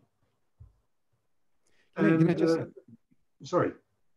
Just, I don't want to take the conversation down a completely different path, but you mentioned the quantum experiment. Actually, it was quantum entanglement, not the double slit, but Yeah. that one was with the double slit indeed, yeah. You said, we know this happens even without observers. Yeah. How do we know that? How do we know it happens even without observers? How? By placing the detector in a different place. And how do we know what the detector is saying? Well, if you look at one thing, you see basically, if you put it to one side of the slit, you don't actually, you get the electrons. But whereas if you put it in the middle, you get an interference pattern. I think Bernardo's point is that eventually there will be an observer. Is that right? Yes, because look, theoretically, we know since at least von Neumann that in the 1930s, that in principle, every quantum measurement isn't a measurement. Every quantum interaction is just it just leads to a quantum superposition. You entangle the thing that is doing the measurement and the thing that is being measured. It's just that when we look, then in our consciousness, only one of the possibilities is observed and not the others. So the point about that experiment done in 1998 in Israel, in which they put a detector before the slit and after the slit, the point of that, my position regarding that experiment is that, look, before an observer looked at the detector, then the electrons, the slit, and the detectors were in a superposition. And this is no different than the electrons being in a superposition. You only know the result of something in conscious knowledge, which is all we have, when an observer comes and plays a role. It is impossible to say with theoretical or even empirical authority that, something akin to quantum collapse has happened before a human being actually looks at the result of something. And theoretically, you may just be causing collapse at that moment when you look at the detector. And before that, there are multiple entangled detector measurements, multiple entangled slits, and electrons. You see, this is a fundamental theoretical point. Until the moment a human being looks at something directly or indirectly, what you have is what in physics is called a von Neumann chain. And it is impossible to categorically state that you do not have that von Neumann chain before somebody looks, because you just do not have empirical data to make that assertion. But I don't want to get the discussion down this path. We shouldn't go down this path because that'll take it to something very different. That's a whole nother conversation, certainly. But in any case, in my opinion, just to cap it on, as I say, there are psi phenomenon, and psi is a term actually coined by what's the name of this? Rhine in the 50s. to encompass all manner of psychical, paranormal phenomenon. He did not say, he also stated in his book they may not be the same, but he just classified them all as psi for the sake of convenience. And that's what he states in his book in the 50s. And he didn't, and he says, I make no claims as to whether they are the same phenomenon. Now, many of these things have been studied and for many years, but as yet, no one really has any purely positive things, in other words, to say, okay, when you do this, you get a paranormal, something which would otherwise be called paranormal. No, you can't say that. That's not consistent. Whereas you say you generate radio waves and you get a radio signal. So in other words, this consistency is not at the same level. So in my opinion, if there is anything, and I'm not excluding it, then what we are looking for is that we're looking at there's something the wrong way at it. And that's the only conclusion you can come to. It's not what we think it is something different. Can I quickly comment on now on topic, not going to deviate now. Look, I'm not an expert in paranormal or psi. My knowledge of it is superficial at best. So I cannot sit here and robustly defend that position. But I am an observer. I'm an interested observer of culture, science. So and I noticed some things that I find interesting.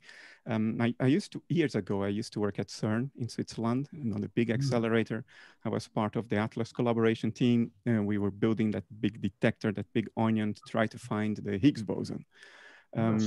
And which we did find. I was not there anymore. I was invited to come back after we found the Higgs boson, just to see the results of what our labor did in the mid to late 90s. But we found it. Now, how do we know we found it? Well, we know it because when we plot energy, when we plot a histogram of energy, energy per event, how many events on a certain energy band have occurred and being measured. We can plot this distribution. It goes like this. It's a declining asymptote. Yeah. And then on that asymptote, there's a little bump, tiny little bump on a certain energy range, and which could be caused by all kinds of unknowns, calibration errors in instrumentation, all kinds of things. But how do we know that that was eventually caused by a Higgs boson? Because we calculate through robust statistical methods that the chance that was by chance or spurious is less than 1 in a million. And when we cross this threshold, the X sigma threshold, and people put the sigma in different 3 sigma, 6 sigma, it depends on who you're talking to. But once we cross the threshold of 1 in a million, we say, well, this is robust science. We found the Higgs boson. Now, have we ever seen the Higgs boson? No, it cannot be seen. Have we even measured the Higgs boson directly? No, nobody ever measured a Higgs boson because it decays into something else way too quick before it interacts with any measurement instrument. So how do we know it's a Higgs boson? No, because we measure the rubbish that comes out of the decay of a supposed theoretical Higgs boson. And then we calculate that the chance that would happen without the Higgs boson is 1 in a million, which sort of assumes in a way that we know all unknowns. It's a calculation of exclusion. But how do we exclude all the unknowns? Well, it happens to fit so well, the energy range where we expected it to be, even though the energy range was very large. There was no precise prediction of what the energy of the Higgs boson should be. There was a lot of room there. But despite all these uncertainties, no direct measurement, it's all in a computer histogram. It's completely abstract, and there's all kinds of other things happening, including all kinds of unknowns. We say, well, the chance is less than a million, according to the best of our knowledge, so Nobel Prizes will be handed out in a couple of years for that. And billions of euros in funding will continue to go to CERN. Now, if we apply the same statistics to studies of the paranormal, based on what others have claimed towards me, the chance is much better than 1 in a million, but the rules of the game are different. And that I find suspicious. I don't think this is this is the way we should play the science game. No, Bernard, I'd agree with you on this particular point.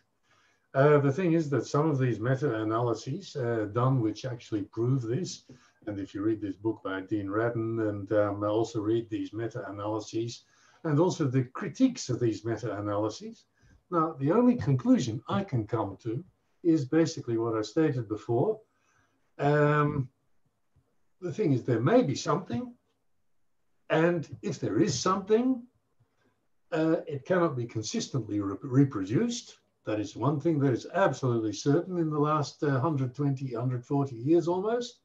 But if there is something, then basically, how are we looking for it?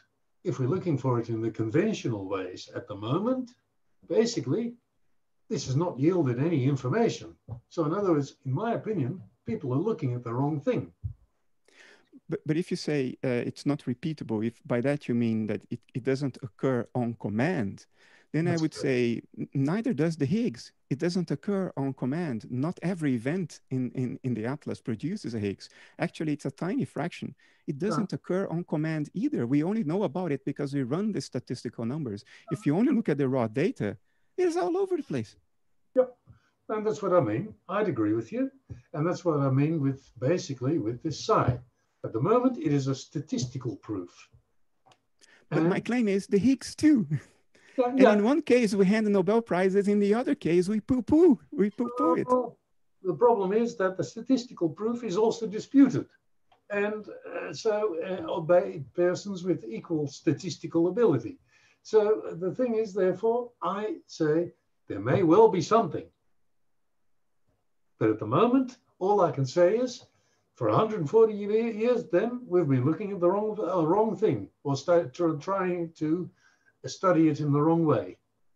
And that's the only thing I can say on the whole matter of psi. It may exist. And in fact, there are indications that something does exist, but what and how do you study it?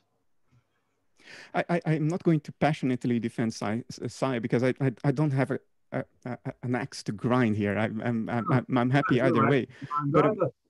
But my impartial, I think it is impartial. I mean, how can I judge it? That itself is not impartial.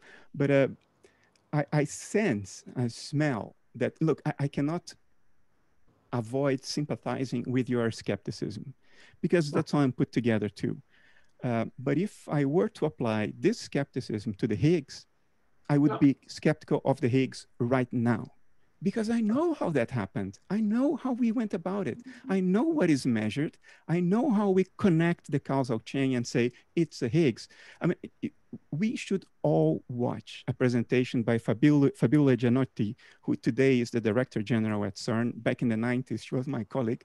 And when she announced the Higgs in 2012, this presentation is publicly available on the CERN website. And it's a long series of very complicated slides, but you don't need to understand it. Just watch for a moment when Fabiola flashes one slide that has two completely abstract plots, and the entire room erupts in applause and cheers. That was the moment of the discovery of the Higgs. Now look at that slide.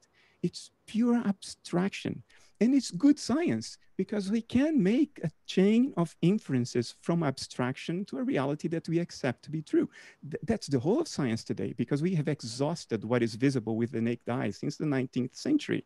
So the history of science for over 100 years has been the history of extrapolating from abstraction to inferred concreteness.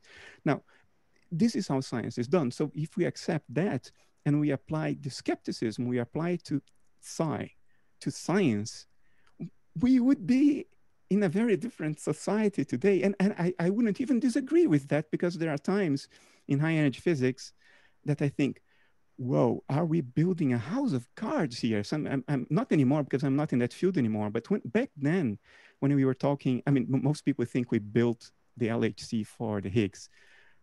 Well, that may have been the reason put in the funding requests and all that. We built the LHC for supersymmetry, for SUSY. We wanted to find SUSY, and we didn't. It's not there. But when I was involved in that, sometimes I would suddenly get this cold shiver down my spine, like, are we playing with pure abstraction here? And then I would come back to, reality because I was immersed in that environment, and in that environment those abstractions were reality. So it's accepted, but when it comes to psi, even though the odds against chance have already been, some people claim, even Chris French, the skeptic, seems to have acknowledged that the odds against chance have been beaten to the tune of something better than the rest of science. And we still think, well, it's unreliable. And it's our subjective sense of plausibility is applied in different degrees in either case because of our cultural proclivities and dispositions.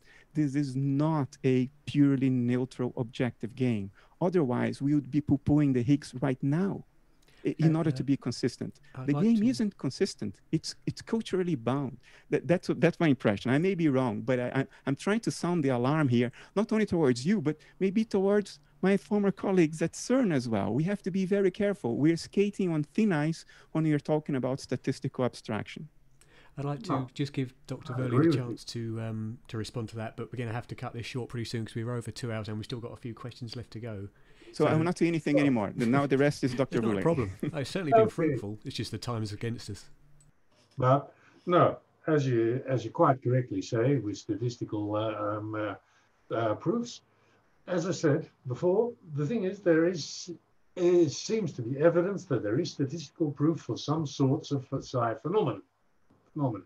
But the thing is that because you cannot reproduce it consistently, therefore there is some sort of objection to it. And in my opinion, if it seems to be so common, psi, yet so difficult to prove, and this is my point, yet so difficult to prove except by statistical methods, then are we looking for the correct things? And that's basically what I'm looking at, my point. I don't deny the possible existence of psi. I just say that basically the fact that it seems to be so common, and many people report it, about 1/3 of people have had some sort of possibly paranormal experience, so it should be easily proven. But when you go to proofs or studies of it, it becomes super difficult to prove. So in other words, are we looking actually at the right, at it in the correct manner? That's my point. And I'd leave it at that. Okay. So I don't think we're entirely inconsistent with each other. Okay. Okay, brilliant. Well, thanks for that. That's the end of the second ad hoc open discussion session. So we'll continue now with the questions for... there is another one now for you, Bernardo, so you've had 2 questions, which is very good. But we'll continue with Dr. Woerlee as he has a considerable amount more. Chris C. asks... there are near-death experience reports from healthy people who suddenly crash or fall. They all report not experiencing the impact, but being instantly out of their body, witnessing the scene from out of their body. So it's a statement, but I'd like to hear your kind of interpretation of that. Well, the thing is that basically what they are reporting is that after impact or the accident itself, they have undergone an out-of-body experience. There are many reports of this, actually. And when you study these things, that basically what they are reporting is a conscious experience. They can report the accident scene. They can report a number of things about it. But when you see the studies of blind people, studies of deaf people, etc., they have a fair bit of perception about what is happening about them. Even when you close your eyes and you lie still on a bed and you hear people about you, you can infer a lot of things. And in fact, when you consider the fact that what they report are basically the colors of the clothing, the people, the fact that they passed through them, the fact that they heard sounds, all these things are very physical. But if they are not physical, a non-physical entity cannot see and cannot hear sounds. For example, if you can pass through something, a brick wall, for example, or a concrete floor, you cannot hear sounds because sounds are changes in air pressure. Now, if you can see something, that means that basically you have to have a photoreceptor somewhere. Now, all studies of people undergoing out-of-body experiences are, I mentioned that one done in Berlin, in the Charité, where they filmed people who actually underwent out-of-body experiences, they saw nothing on the video recordings, which were continual during the whole experience. So in other words, you should at least see something which could receive light or perceive light or interact with light. There are many ways in which that could happen, but none of these things were actually perceived. So in other words, what these people have is a conscious experience in which they perceive their surroundings through their normal senses as they lie there. As for the out-of-body experiences are proprioceptive experiences, which can be generated internally by changing the tensions in muscle spindle tension relative to the surrounding muscle tissue. And this provides sensations of lightness, movement, etc. And this is all purely physiological and can be done in various states, and people can train themselves to do it. And there are many experiments on this type of thing. So in other words, it is a conscious experience in which people perceive their surroundings and at the same time have the experience of feeling themselves outside the body or dissociated. This can either be stimulated from the brain right down to the spinal cord, down to the muscles themselves, the origin of the experience. Bernardo, would you like to add anything? I try to keep it brief. Look, mind tries to always maintain the continuity and consistency of a storyline. We know that, for instance, because we will even interpolate false memories in order to preserve a coherent storyline for our sense of identity, for instance. So I could imagine that if your state of mind, if your state of consciousness suddenly completely changes, I can imagine that your mind will interpolate and imagine the fall that you haven't seen through your physical eyes. I don't think, in that sense, I agree with Dr. Woerlee. I don't think nature would waste evolutionary resources to develop physical senses if we could see just as well without our eyes, we hear without our ears. I don't think things work that way. But I do think the memories of our perceptions, our episodic memories, feed the imagination, and the imagination would try to preserve a sense of continuity. So even if this out-of-body experience is genuine and you suddenly underwent a different state of consciousness that is not anymore so tightly correlated with the measurable physical body, I can easily see that your mind, which is still there, because in my view, it's all that exists, your mind will interpolate things and will construct the imagined scene of you falling and rolling down the stairs. And I think to the small extent I know the evidence, it seems that what people see in an out-of-body experience is very, very similar to the world, but it's not 100% similar. There are telltale differences. And I find this evidence interesting because once I had an out-of-body experience, I was asleep, and then I woke, but I was not awoken. I was still dreaming.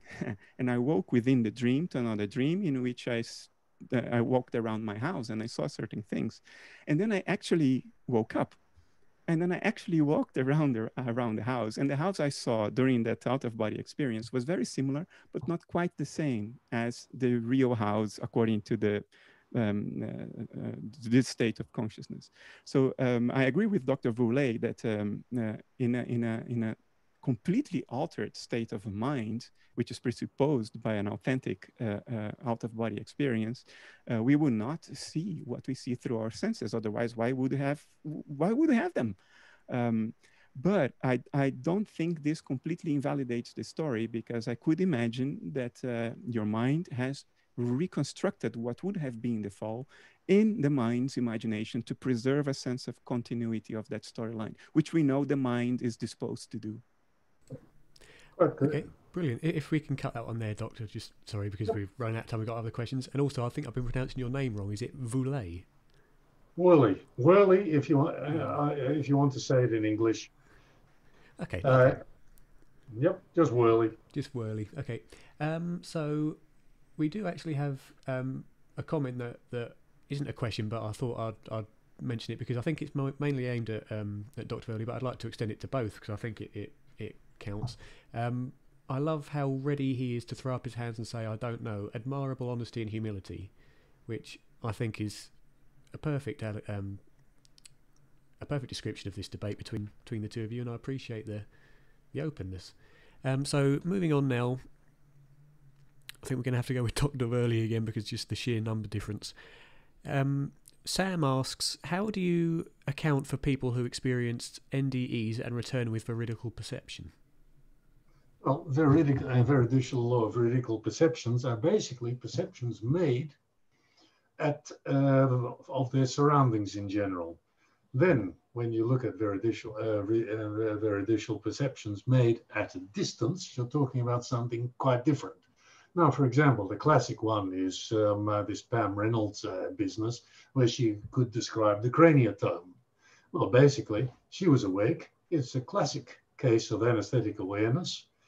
She was paralyzed, so she couldn't move, she couldn't breathe, and she was awake. And when you look at the doses of drugs that were given, you realize that it was very possible that she was conscious at the time. And I've done a lot of neurosurgical anesthesia. And when I look at these doses, now I realize, she could have been quite conscious and aware. And when this craniotome, if you look at it, it's basically a standard one. It's a saw, reciprocating saw with a protective cover so that it goes in between the skull and the dura.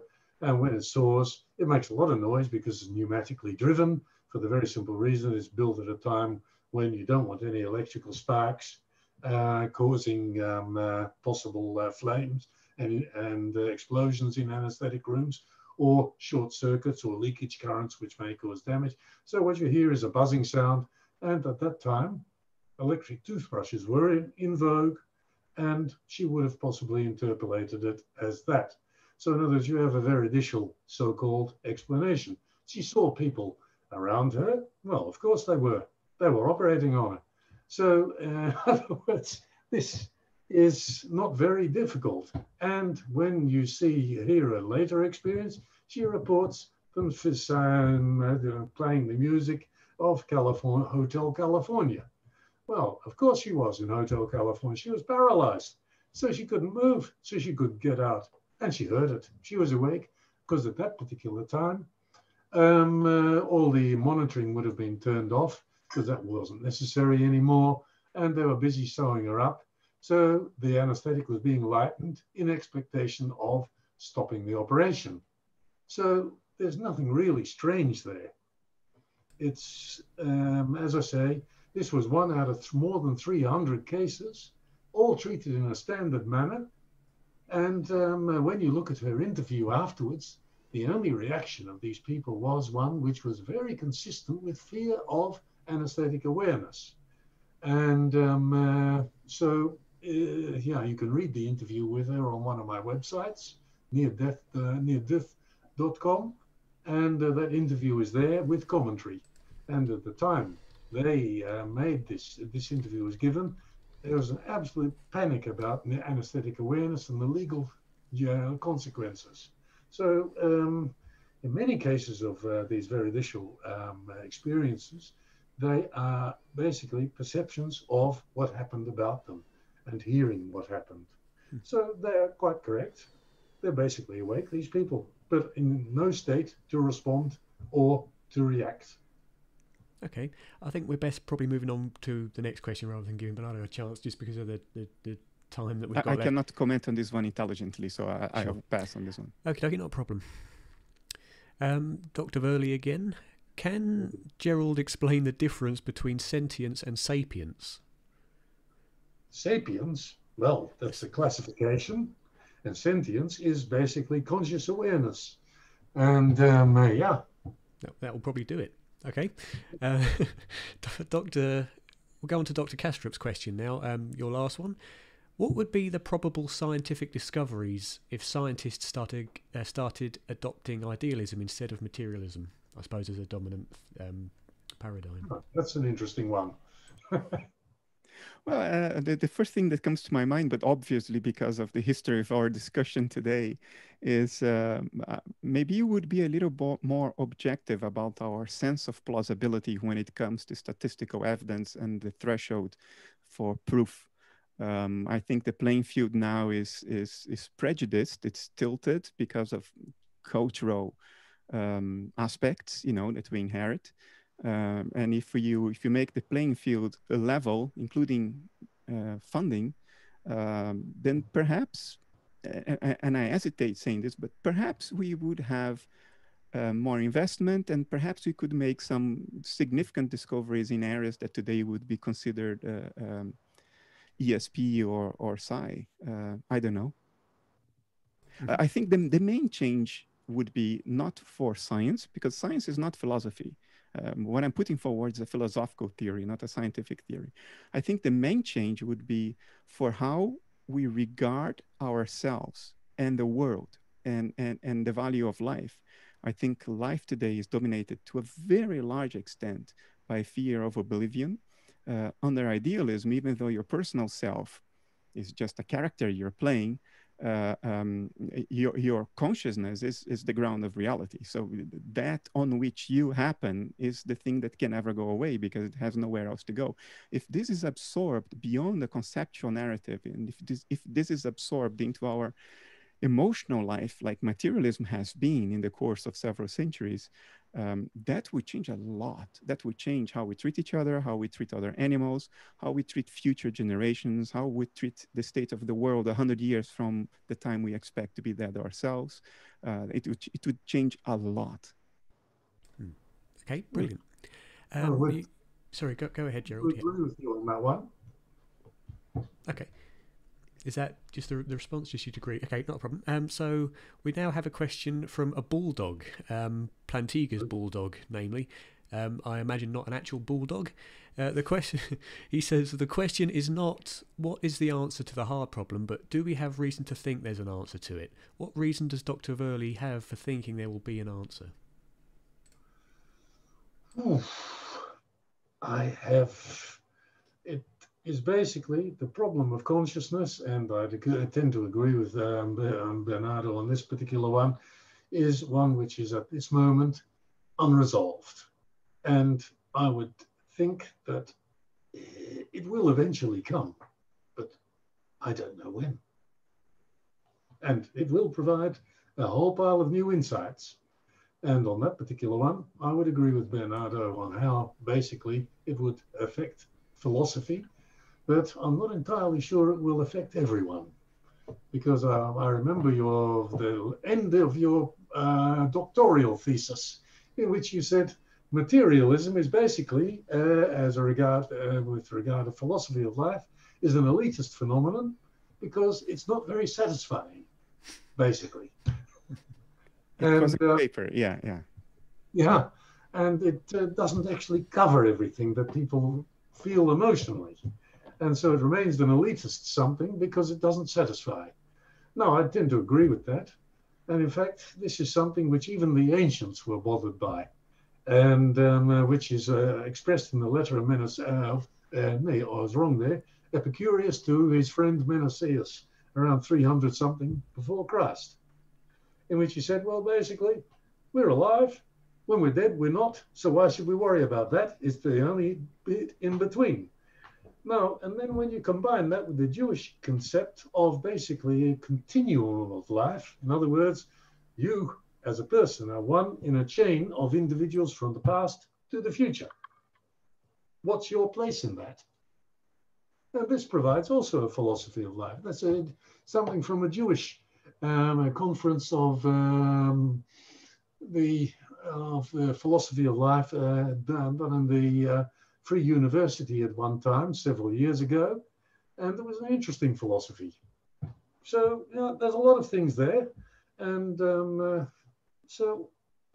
it's something which keeps both Bernardo and myself occupies our minds. Brilliant. Yeah. Okay. You do it from one side, I do it from another. So another two have come in for you, Bernardo. The first one being more of a personal question. When will Bernardo start publishing his books in other languages? It doesn't depend on me. It depends on publishing houses in other countries. There will be a Spanish edition. I forgot which book, but there will be a Spanish edition of one book soon. Beyond that, it's not up to me. Okay. Gerald, Geran Olsen asks, What implications? If it's okay, I think that's a follow-on from another question, which has since been lost. So I'll skip that one. Sorry, Jason, but I think Joanne, rather. I think it's been answered. So I actually had a question for you, Bernardo, as well. As we were talking about psi, what is your opinion? As you say that the statistical evidence seems reasonably strong, or at least it would be if it was taken in other fields. What do you think about the tests that have been given and the challenges such as the James Randi Foundation, who are looking to give the $1 million to anybody who can satisfactorily demonstrate such psi? As Gerald says, surely it would be easy to demonstrate, and it doesn't seem to have been through these challenges. What's your opinion on that? I have few opinions around the subject of psi, because of ignorance. It's not because of dislike. It's just I'm mindful of what I say, and I don't want to speak of things that I am not sufficiently acquainted with. As for Randy, I think serious scientists would not look at a professional trickster to know how science should be done. And I will leave it at that. Correct. Sure. Okay, not a problem. So the last question is for Dr. Bernardo Kastrup from Joshua Phillip. He asks, or says, I'm planning on majoring in physics, and I've been convinced of idealism via the philosophical and epistemological arguments. And he asks, what might I research in physics? Go to quantum entanglement, go to foundations of physics, a much maligned field, but a field from where a lot of great future discoveries will emerge. It is the frontier of physics right now. And when I talk about foundations of physics, I'm not talking about M theory and superstring theory. That's also foundations of physics, but I'm talking about the foundations of experiments that are already ongoing and for which interpretations are hard to come by. It's a boiling field. There are 14 significant interpretations of quantum mechanics today. There are interpretations that one could say are not even really interpretations. They are acknowledgements of the implications of the theory. There are so many experiments that can still be done. Technology is advancing at a pace that allows us to make experiments feasible now that we could only dream of as early as the 1990s. So go for it. I think physics is has always been and continues to be one of the most exciting frontiers of human knowledge. And it's the intersection between hardcore science and philosophy right there. Okay, brilliant. And that, I think, concludes the question and answer, and therefore the debate. What I would ask Dr. Woerlee is, talking about Dr. Eben Alexander, I think it would be a very fruitful conversation if you were to agree to come and discuss his experience with him, if I could manage to get in touch with him. Do you think that would be something that would interest you? No, it's only one experience, and it's not really my field at the moment. So it's interesting. I welcome a discussion, but I don't know whether it would change much of my opinions on the matter. No, I think it'd be interesting. It's always useful. Yeah, because I've spoken with Dr. Alexander myself, and he's very knowledgeable on these subjects, and I think it would be a great discussion between the two of you from different perspectives. It would be interesting. That would be great. Okay, I would certainly watch. Sure, we could even. And Ibn is a nice, respectful guy, by the way. He is. Yeah, that's okay. I'm not saying he's not, and I'm saying his experience is true. He actually had some experience. He had an experience as he described. I believe it. Brilliant. Okay, well, if I can get in touch with him, I think that would be very interesting indeed. So we'll finish off. Just do either of you have any projects or products or anything that you'd like to let people know about? Any new books coming up? Well, on my website of anesthesiasol.com, I have a new book which you can download, which explains my opinions on consciousness and also the near-death experience. And that's the only thing which is relevant to this discussion at the moment. And unless you count medical work, but that's not interesting to people here. It's a totally different field of endeavor. Sure. Bernardo, anything new coming up? Oh, yeah.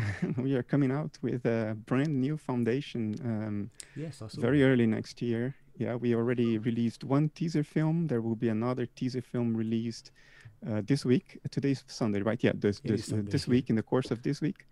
And launch date will be second week of January. Then we will come out with a lot of stuff, a lot of material. And what's the foundation called?